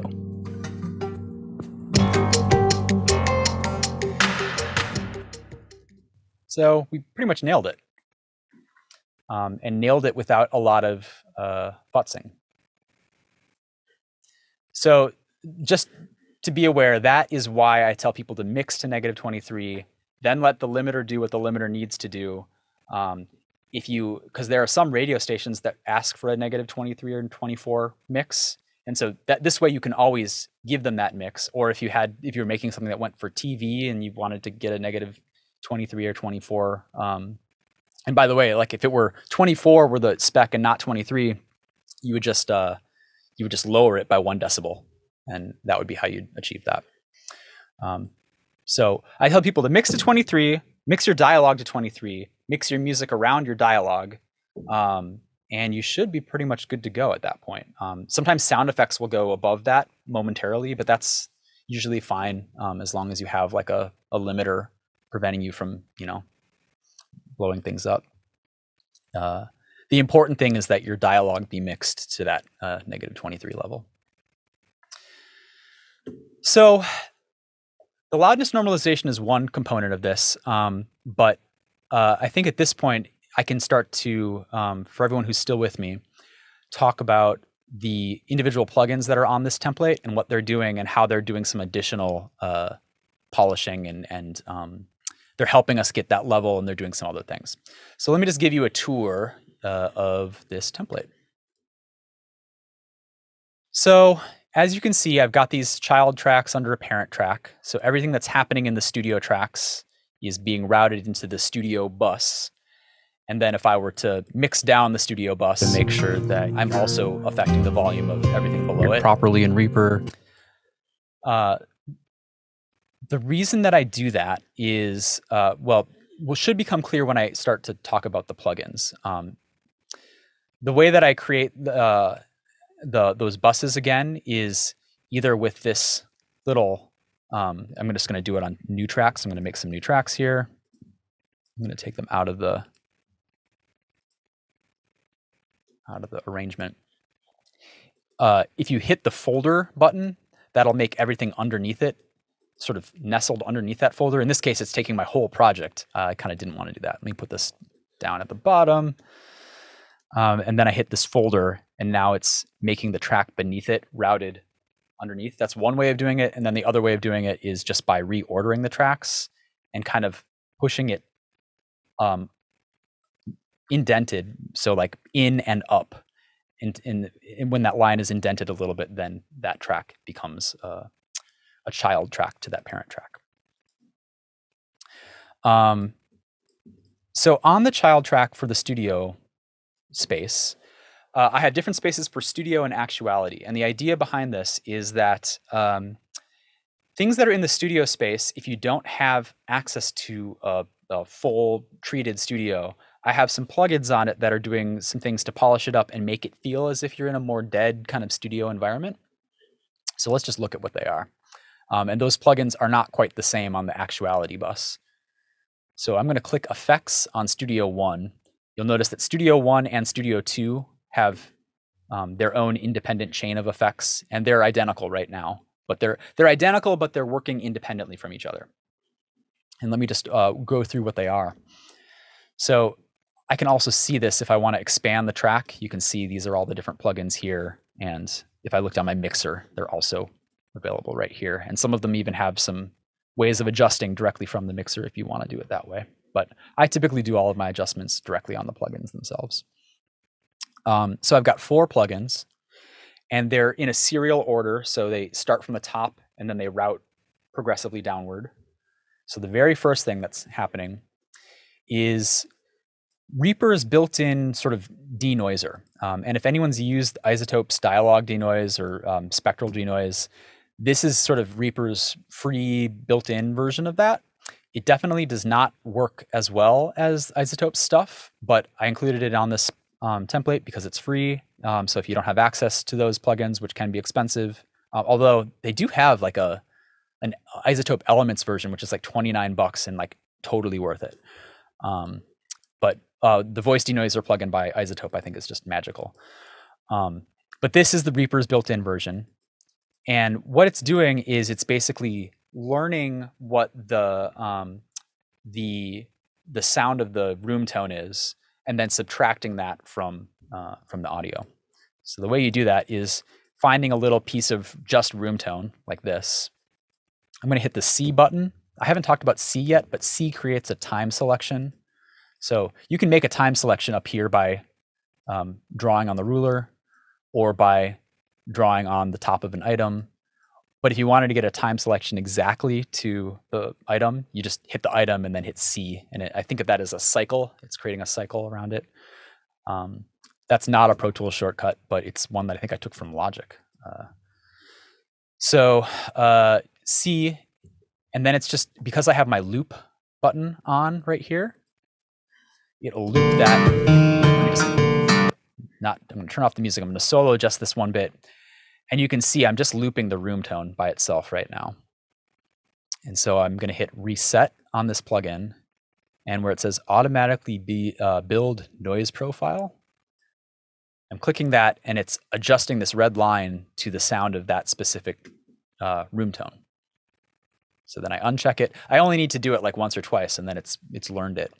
And then from this point forward, it's basically screening out that noise from any of the audio that it's being fed. Here's just a little bit of test audio to make sure that your audio device drivers are configured properly and you know, it doesn't sound as good as iZotope, like I said. I tend to hear it sort of doing its noise reduction thing more when it's getting to the very kind of the bottom edge, like when it's fading to nothingness. That's where I start to hear some like garbliness. If you think it's on too aggressively, you can, where it says command moves all, you can command click and turn the line down a little bit, and that'll make it less aggressive.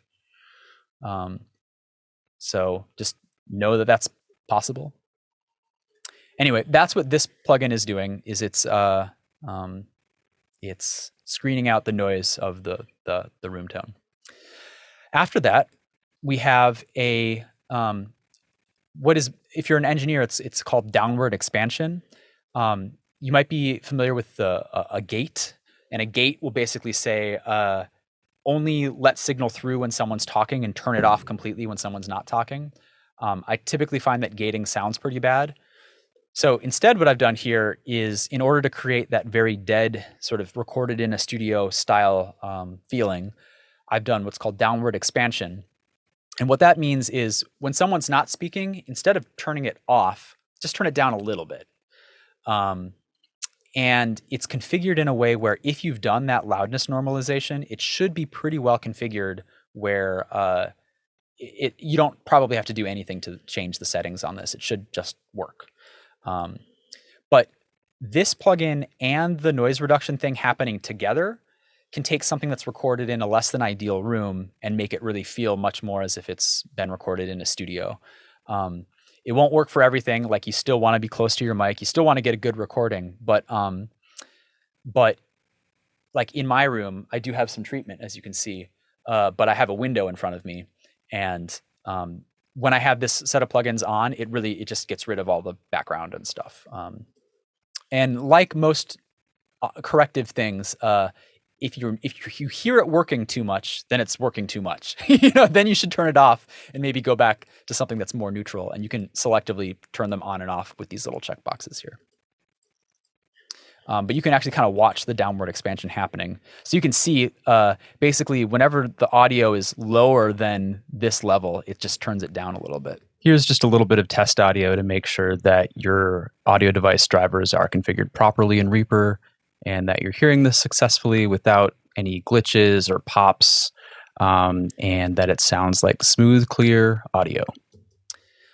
So looking at the chat, how to get these plugins again, these should all be built into the template that I have installed with the thing.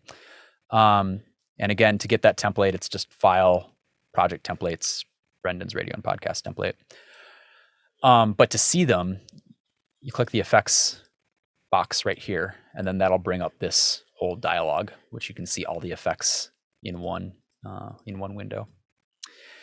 And then, is there a command to reset the plugins? There isn't. That's an interesting idea, though. You know what I could do in a future version of this is I could save each one of these settings as a preset, and then I could have it like load to its default state. That won't work right now, but that's an interesting idea for me to consider. So thanks for that. All right, so noise reduction, downward expansion, and then we have EQ. And if you've used EQ before, you can see I'm not doing a ton right here. I'm basically doing some high pass filtering, which basically means I'm letting the high frequencies pass through and I'm filtering out the low frequencies. And I'm doing that at 75 Hertz. So it's not doing a ton. It's just meant to screen out the really like low thumpy P-pop, that kind of stuff, or rumbles or hitting the table or that kind of stuff.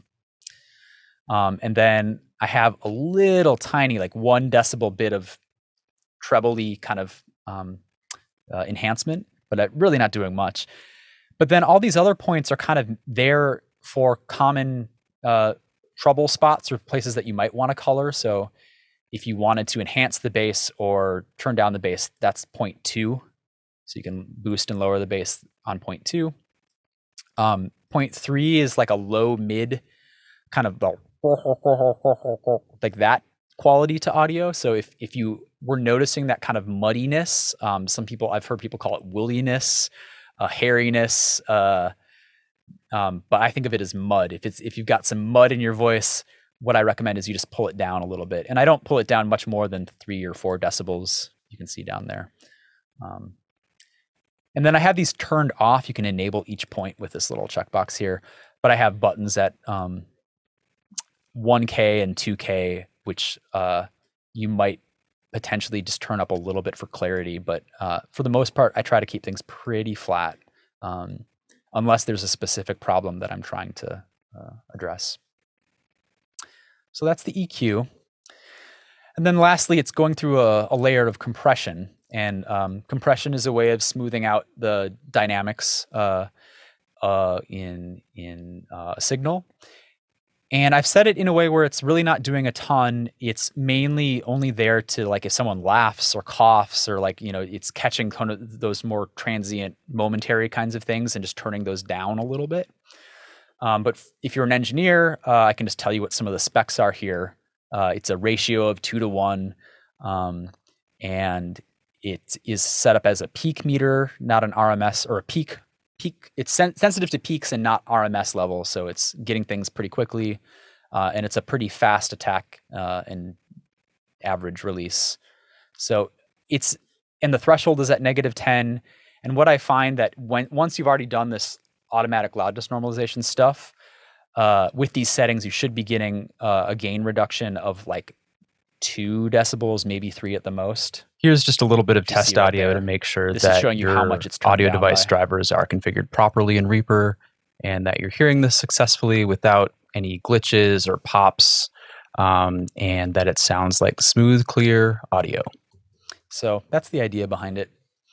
And then because this is a child and parent track, you can see that these 2 things are then being routed to the studio track, or the studio bus track, which has one last compressor, which is, if you're an engineer, this is an RMS-based compressor, so it's taking things down a little bit more. It's averaging things out a little bit more.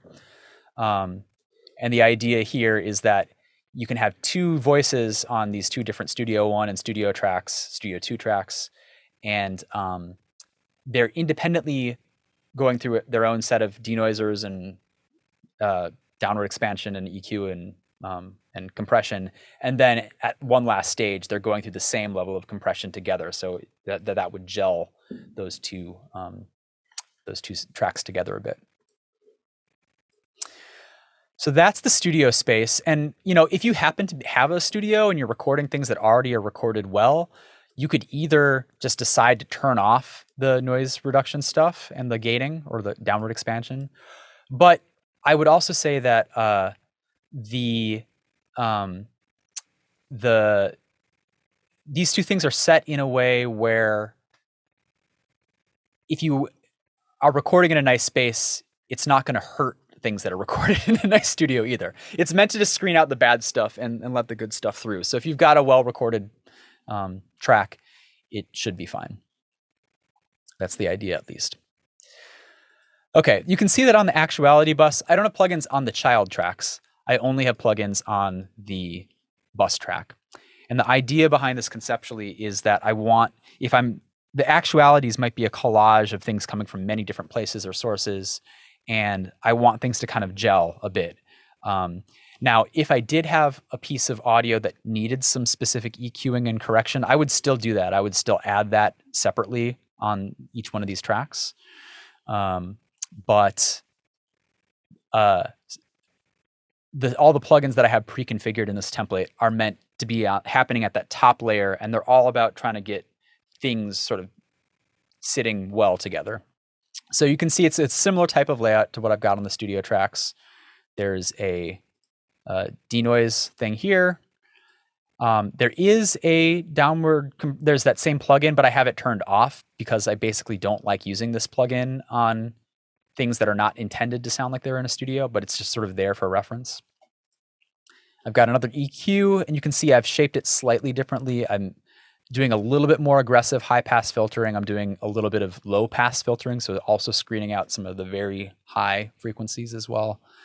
And then adding some of that mud reduction in the 250 hertz range. Just the idea is that anything going through this plugin is going to have that same level of treatment. And then I've got a fast compressor with the same kind of settings as I've got on the studio bus, and then I've got a slow compressor with the same kind of settings as well. It's just all happening on that same track. And then lastly, this is just kind of my own little secret sauce thing that I've been doing for a number of years. I add a very, very tiny reverb. And the idea behind this is it's not meant to be perceived as reverb. It is only meant to be something that you would, it's going to create the impression of like a normal voice track might feel like the voice of God, like in the middle of your head, like here. And this tiny bit of reverb makes it feel like the voice is like a little bit in front of you. And I just find that this creates kind of an interesting contrast between the host space or the studio space, which is like the voice of God, and then the actualities or the interviews, which are maybe happening, above you. So you can turn that on or off if you want. It's not something that you would even really notice in speakers. It's something that you really only perceive in headphones. And just to point it out, this is true for third-party plugins as well. Each one of these plugins has a built-in wet-dry balance. So even if the plugins have their own wet and dry things, Reaper by default has this little knob up here, which lets you control how much unprocessed signal versus processed signal is happening. And so you can see, if you click this, I have it at 3%. So I'm only using 3% of this effect. Like it's very, very subtle. But that's what it's there. That's why it's doing. The other thing that this effect can do is that for edits that are a little bit tricky, for things that are futzy, that like things that where you're trying to make two things edit together and they don't quite work, just a tiny little bit of reverb like this can like hide things and smooth them out a tiny bit. So that's just another reason for having it there. Anyway, it's there if you want it. Okay, let's talk about the music bus. So I've got some plugins on the music bus as well. It's just an EQ and a limiter. And the reason I have the limiter there is if you had to export your music tracks separately, like as a separate stem, I want to have, just for protection, I want to make sure that it's not going above 0 decibels. So it's just to prevent you from clipping, basically. But there's some cool stuff happening on this EQ plugin. Let me show you this. This is happening a little bit behind the scenes, but I've configured this EQ plugin in a way where whenever someone is speaking in the studio track or the actuality track, this node of EQ in the mid-range is modulated. It's turning down a little bit. So just watch this. Here's just a little bit of test audio to make sure that your audio device drivers are configured properly in Reaper and that you're hearing this successfully without any glitches or pops, and that it sounds like smooth, clear audio. So as soon as I'm not talking, it goes back to where it was. And the theory behind this is our ears are very sensitive to those middle frequencies where that's where most of our voice exists. And so when someone's speaking, I'm just trying to take those frequencies away from the music for a little bit, so they don't fight each other. And this is happening in addition to whatever volume changes I'm making to make space for the voice. But so you have the volume going down as well, but it's also notching out some of that EQ. And the hope and theory behind it is that it's set in a way where you don't hear it working. As soon as someone's speaking, it goes away. And you shouldn't notice it happening when someone's speaking because your attention is all on the voice anyway. So that's one of the things that I'm using this EQ plugin for. And Alexander, I can talk about that sidechaining in a minute. The other thing that I've got set up here for people to start playing with sound design a little bit. So if you type the Q key, that will reveal all of the sort of volume or pan or effect automation that has been configured already for the project. So Q hides it and it reveals it. And as you can see, I've got some not automatic, but I have some pre-available high and low pass filtering on the music bus. So what this means is these points at the very end of the EQ can be automated. So this was something that I did a lot in Love and Radio, and like Radiolab did this a lot, would be to play with the low pass filter, meaning that it's letting the low frequencies pass, but it's screening out the highs progressively over time.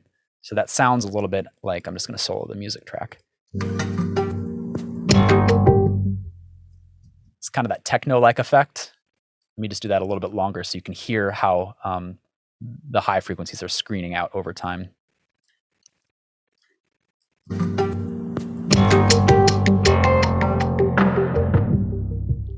So it's kind of like a volume fade, but it's volume selectively for just those frequencies. So that's all ready to go if you want to start playing with it. One thing that I sometimes would do would be, in a similar way that I'm trying to not have the voice frequencies fight with the music, I might scoop some of those high frequencies out when someone's talking.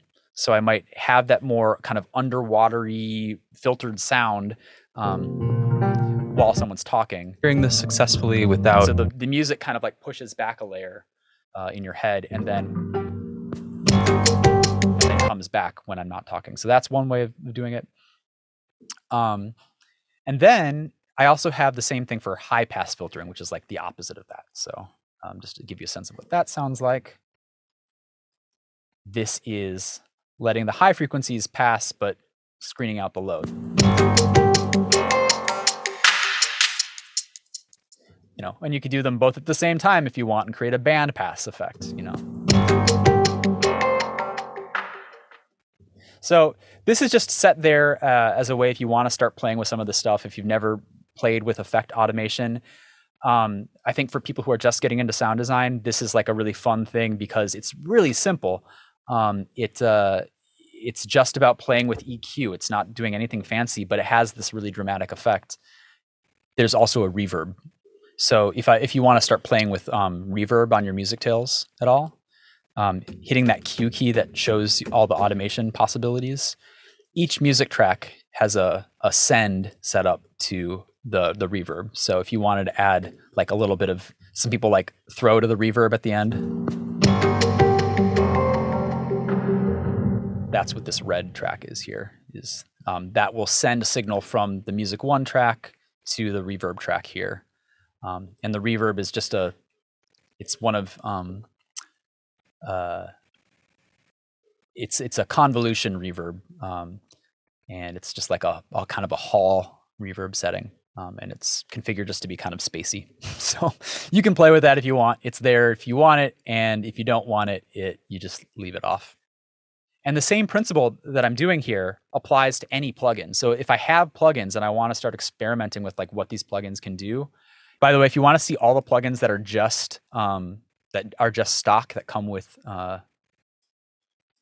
Reaper, Cocos or Cocos or however you pronounce it, that's the company that makes Reaper. And so these are all the plugins that are sort of native to Reaper. And if I wanted to, let's just say like if I wanted to automate, I don't know, pitch over time. What I can do is pull up this pitch plugin. And I know it's not, Reaper's plugins are not the prettiest, unfortunately. But if I click any one of these parameters and just touch it, move it, and then go parameter, show in track envelope, now I've got the line there ready to go. And I can start, you know, automating it. So watch what happens to this fader when I...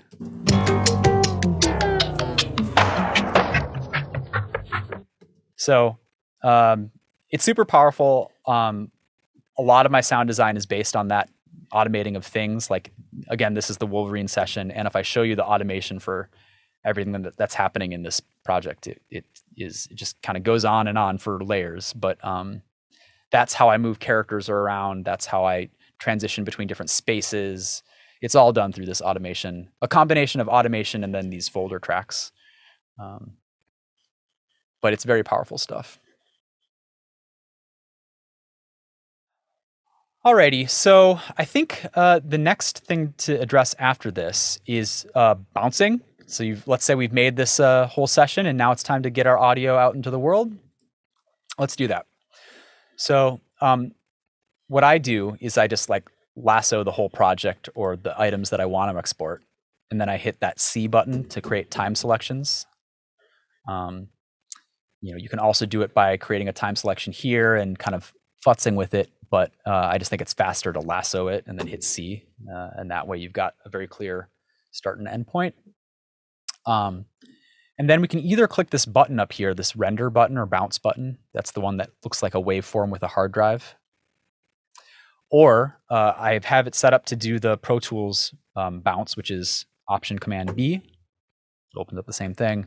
And then by default, Reaper, it's Option Command R. Anyway, it also exists under the file and render. So that is how you open that up.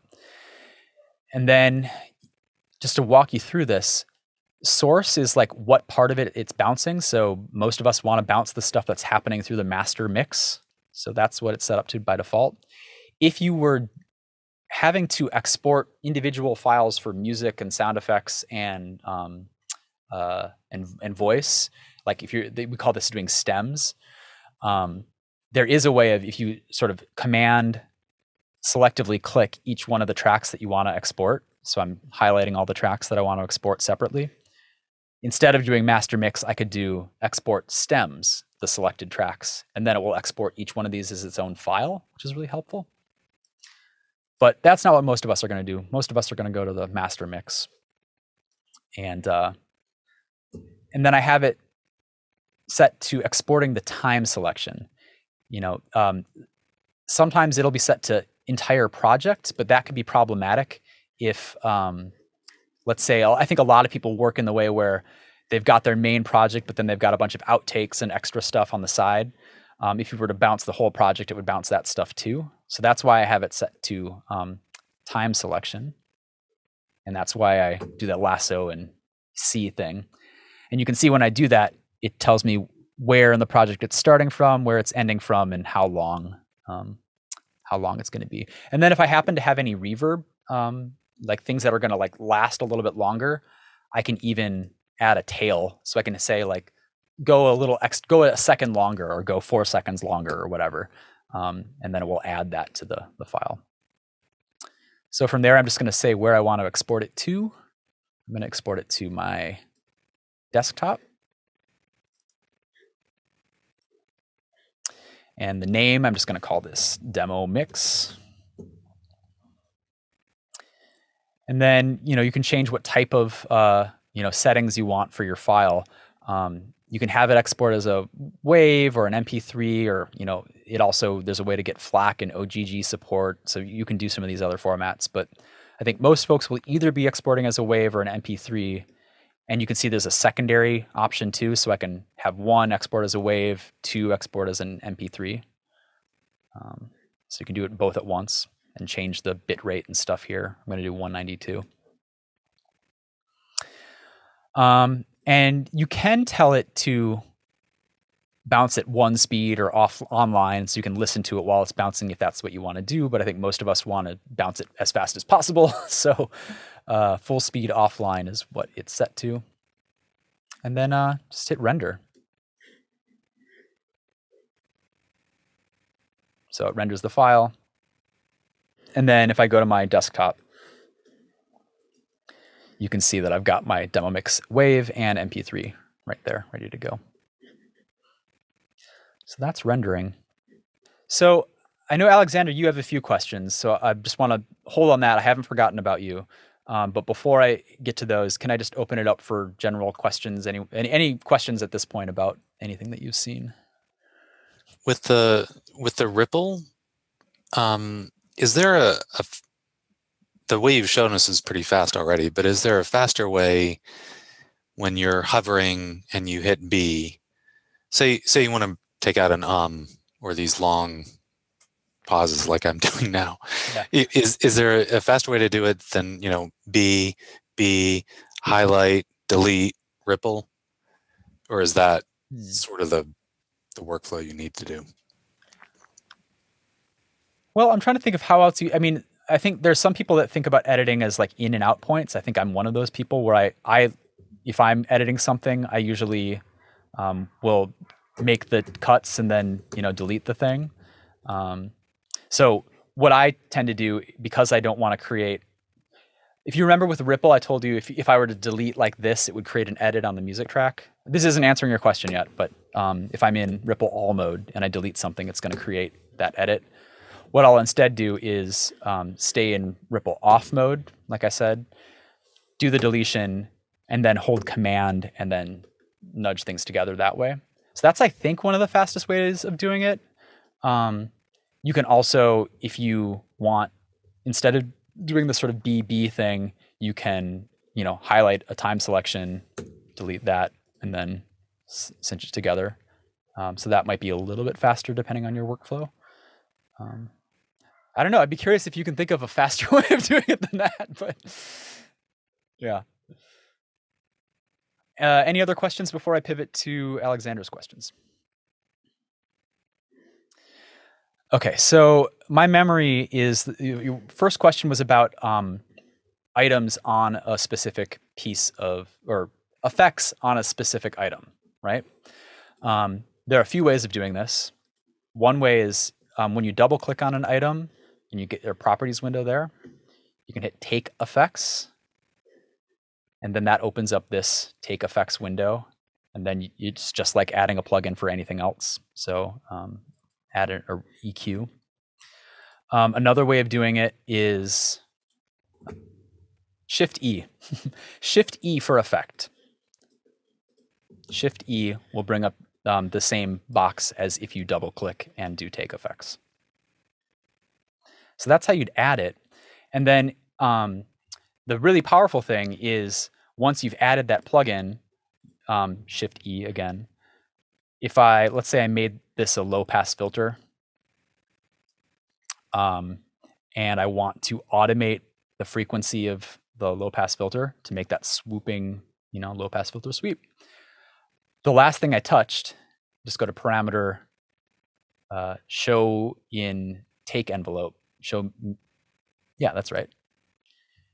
And then it'll add that as a layer on top of the item. So I can just start to, I can start to edit it the same way as if it were automation. And so I can do all of that sound design on the item itself.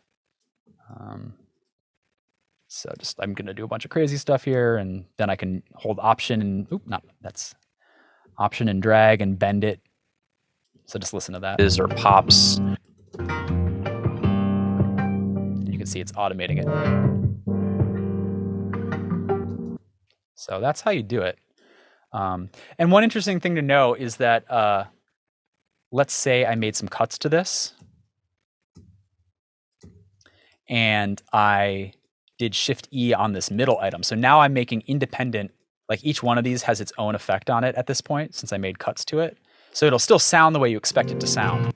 But if I do Shift E and delete a plugin on that middle, so now this one has a plugin, this one doesn't. And then it will come back to having a plugin that way. So that's just something to be aware of if you're editing something that already hasn't. What I tell people to do is, if you're doing this thing, put the plugin on it before you start doing editing, and that way it'll sound the way you expect it to sound.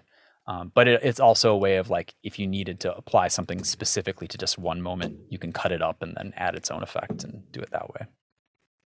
But I just think it's so cool that you can do that on individual items and also automate them, and that it's non-destructive. Like, doing things the Audio Suite way just is unnecessary in my opinion. And then I think your next question, Alexander, was about the side chaining.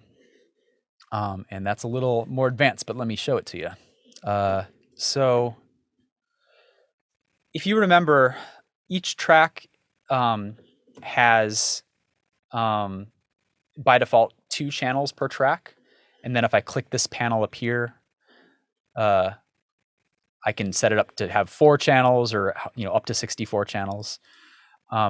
What I do is I make the music bus be a 4-channel track, and then I have it receive signal from the studio bus and the actuality bus. So that's what these are doing right here. I've created receives from both of those spaces, both of those tracks.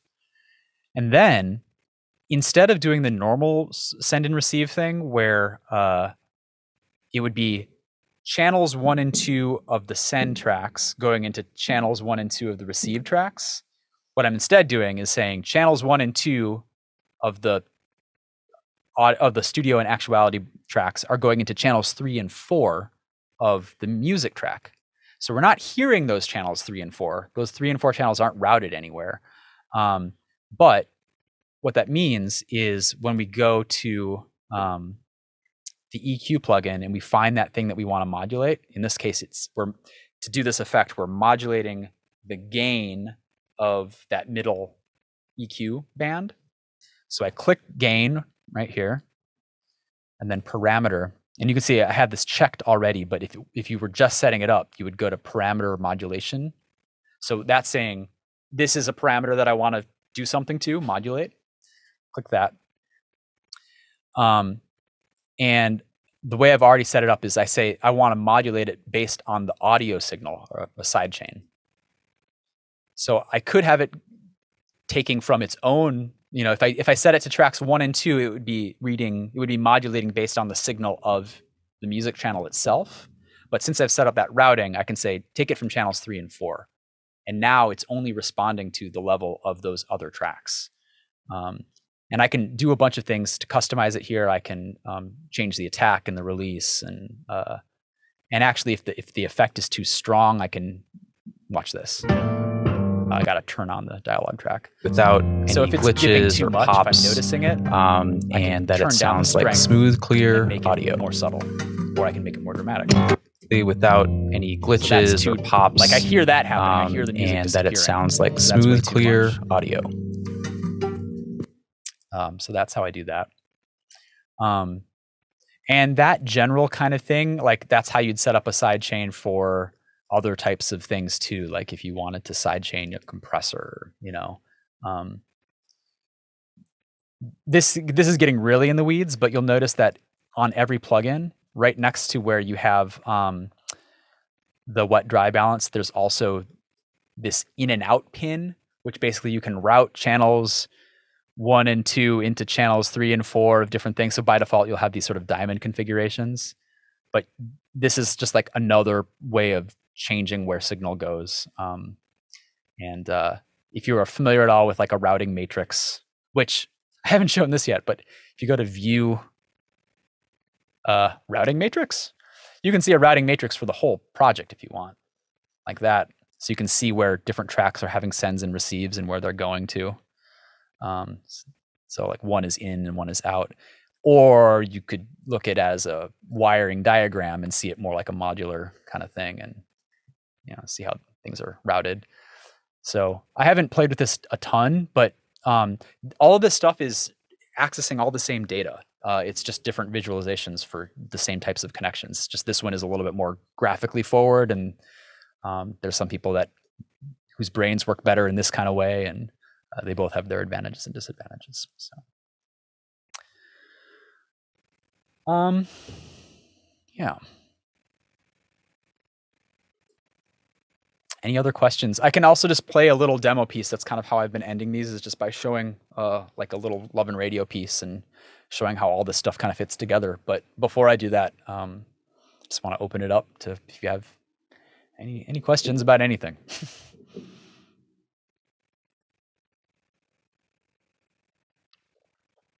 Well, how about I play it and then we can call it a day. So this is the first chapter from my last Love and Radio piece, the last piece I did before I left the show. And it's from an episode called Doing the No-No. And it's about a rather controversial character, a bio artist named Adam Zaretsky, who likes incorporating living things in his art pieces. He's sort of he makes sculptures and stuff, but he also does performance art. And what makes him especially controversial is that he wants to genetically engineer a human embryo as a work of art. So that's sort of how the piece starts, is sort of dropping in. All of our Love and Radio pieces have these cold opens, or at least when I was working on the show, they all had cold opens.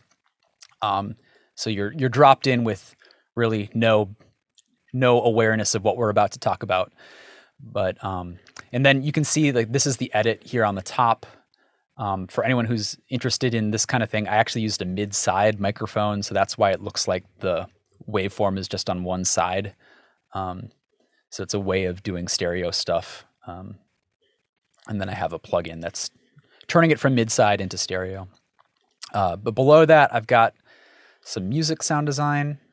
That's all in orange. Then the sound effects here in pink. And I'm not doing a ton automation-wise. I've got a little like low-pass filtering happening at the very end of the music tail. How about we just add a little music or add a little reverb to that for good measure? Because why not? And yeah, let me just play it and we can watch it. I'll have maybe the EQ up or something, or I can show some of the effects. I don't know what's most helpful. If you want to change my view, let me know. But that's hopefully you can see most of everything. Okay, so here's the piece doing the no-no.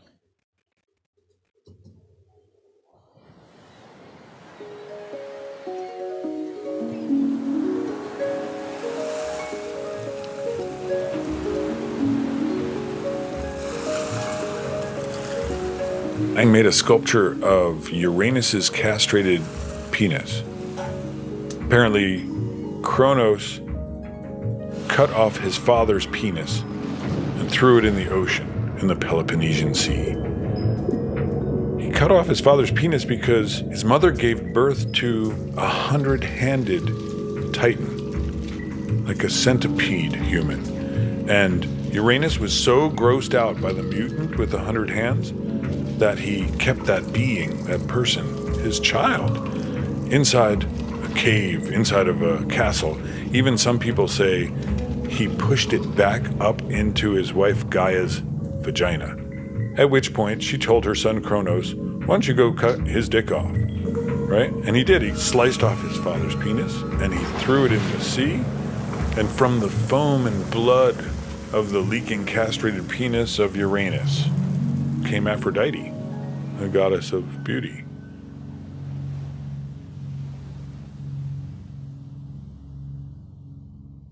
It's a strange myth. I didn't know really much about it. I had gone for the centipede thing because I thought, well, maybe I'll make a person with 100 hands someday. But every time someone chooses someone else to make a baby with, they're making a freak for their own pleasure. It doesn't matter if it's random recombination. It doesn't matter if it's based on love. It doesn't matter if this being is cared for, sent to like a really nice preschool, you know, or fed well, or fed a bunch of crap. What matters is reproduction itself is kind of like a freak show, right? You want people to see your display of fertility. You want people to see that you have the wealth to go ahead and procreate. You want people to see your child perform a piano recital. And you want to be able to show off that your genes were worthy of getting to the next generation. It's really kind of sad. Breeding is narcissism. It's like your little mirror, right? I was in a meeting that was talking about the ethics of genetic modification, and they asked parents to raise their hand if they would be willing to pay an extra $5,000 or $10,000 to have children with guaranteed perfect pitch, so that they would, you know, basically not need to pay for all those piano lessons, right? And most parents were like, yeah, that's cheaper in the long run. I mean, and that's partly what they were thinking, but they were also thinking, I'd like a kid who's a good musician. But I do know when people go for genetic counseling, if they were offered not only to eliminate negative traits, but to add positive traits, as long as you put a price tag on it, someone's going to hit buy it now. It's the other side of the mountain effect. And it's what will drive personal genetic alteration. There are certain people that think that the human genome is sacrosanct. And there are other people that really think that we should just go forward as fast as possible and are actually actively engaging in projects like this. It's not illegal. There's an uncovering of everything, like a new Magellan-like map of the inner world of our genome. But the purposes that will be put towards are not necessarily health-based. Obviously, the military wants to make super soldiers. Obviously, we have a space program to look after, and we want to be able to live on Mars. We're going to need some special humans for that. What's interesting to me is to help people understand all the ways they could go in. What are the other ways that this could go that might even be preferable? What if we became solar powered, right? Like what if humans actually could photosynthesize? What would be good about that? Well, you wouldn't need to pay rent because you'd have central heating. You wouldn't need to work because all you have to do is sit in a hammock. Skin cancer would probably go up. People around the equator would become obese. The Nordic races would be suddenly really skinny and have to run down to the equator during the winter, like at the dark, suicidal end of the long night. And, you know, in a neo-colonialist way, probably eat some really overweight Equatorian solar-powered people. And weirdly, we might actually grow to be flat and have webs underneath our arms that collect more sun. That could be a problem, but it could be great. Like a giant, flat, bat-like, solar-collecting human beatnik.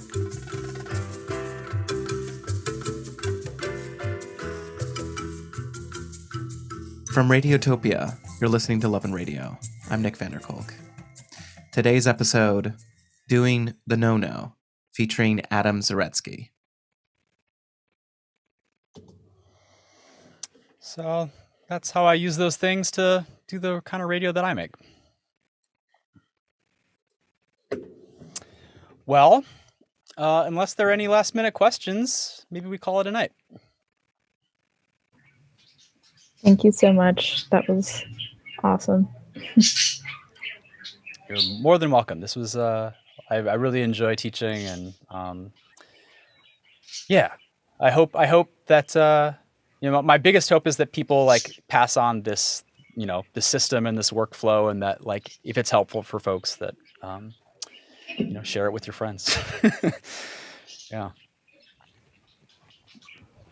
Yeah. Do you have, like what Heidi just said in the chat, do you have a tip jar? Yeah, I do. I can't find it anymore. It popped up in the link to like when I opened the Zoom, and now I can't find it. Yeah, sure. 1 second. But if you could drop it in, that would be great. Sure. That's definitely not why I'm doing this, but Sure, but it's, you know, that's like most of your Saturday. It's Saturday night here. I'm in France. Yeah. But I do appreciate thank you. it. I just need to find the link. Hold on a second. Cool. Thank you. And thank you so much. Yeah, I have used Reaper for a long time, but kind of just taught myself random bits and pieces as I went along, and never actually like started from the start. So I learned heaps. Well, that's great. I mean, it's super flexible, like, you know, like you already know. But I just think it's crazy that like, I feel like I learned, like I said, like I learned something. Here's something I never knew until recently. Under the file menu, there's a batch file item converter. So if you want to take a bunch of waves and turn them into MP3s, like that's all built in. Or here's something I also didn't demo. I'm like, oh, I forgot about this. The Media Explorer. This is where I keep my entire sound library. And so like I've imported all of the sound effects that I own, and then I can just search for like, explosion. Do I not have an explosion? I think maybe my hard drive isn't plugged in, and that's why. Anyway, like all this stuff is built in. It's so cool. I want people to know about it. Yeah, it's super cool. Alrighty. Well, thank you all for your attention, and I hope you have a great Saturday, and go out and make some kick-ass radio. All right. Thank you so much. Bye, everybody.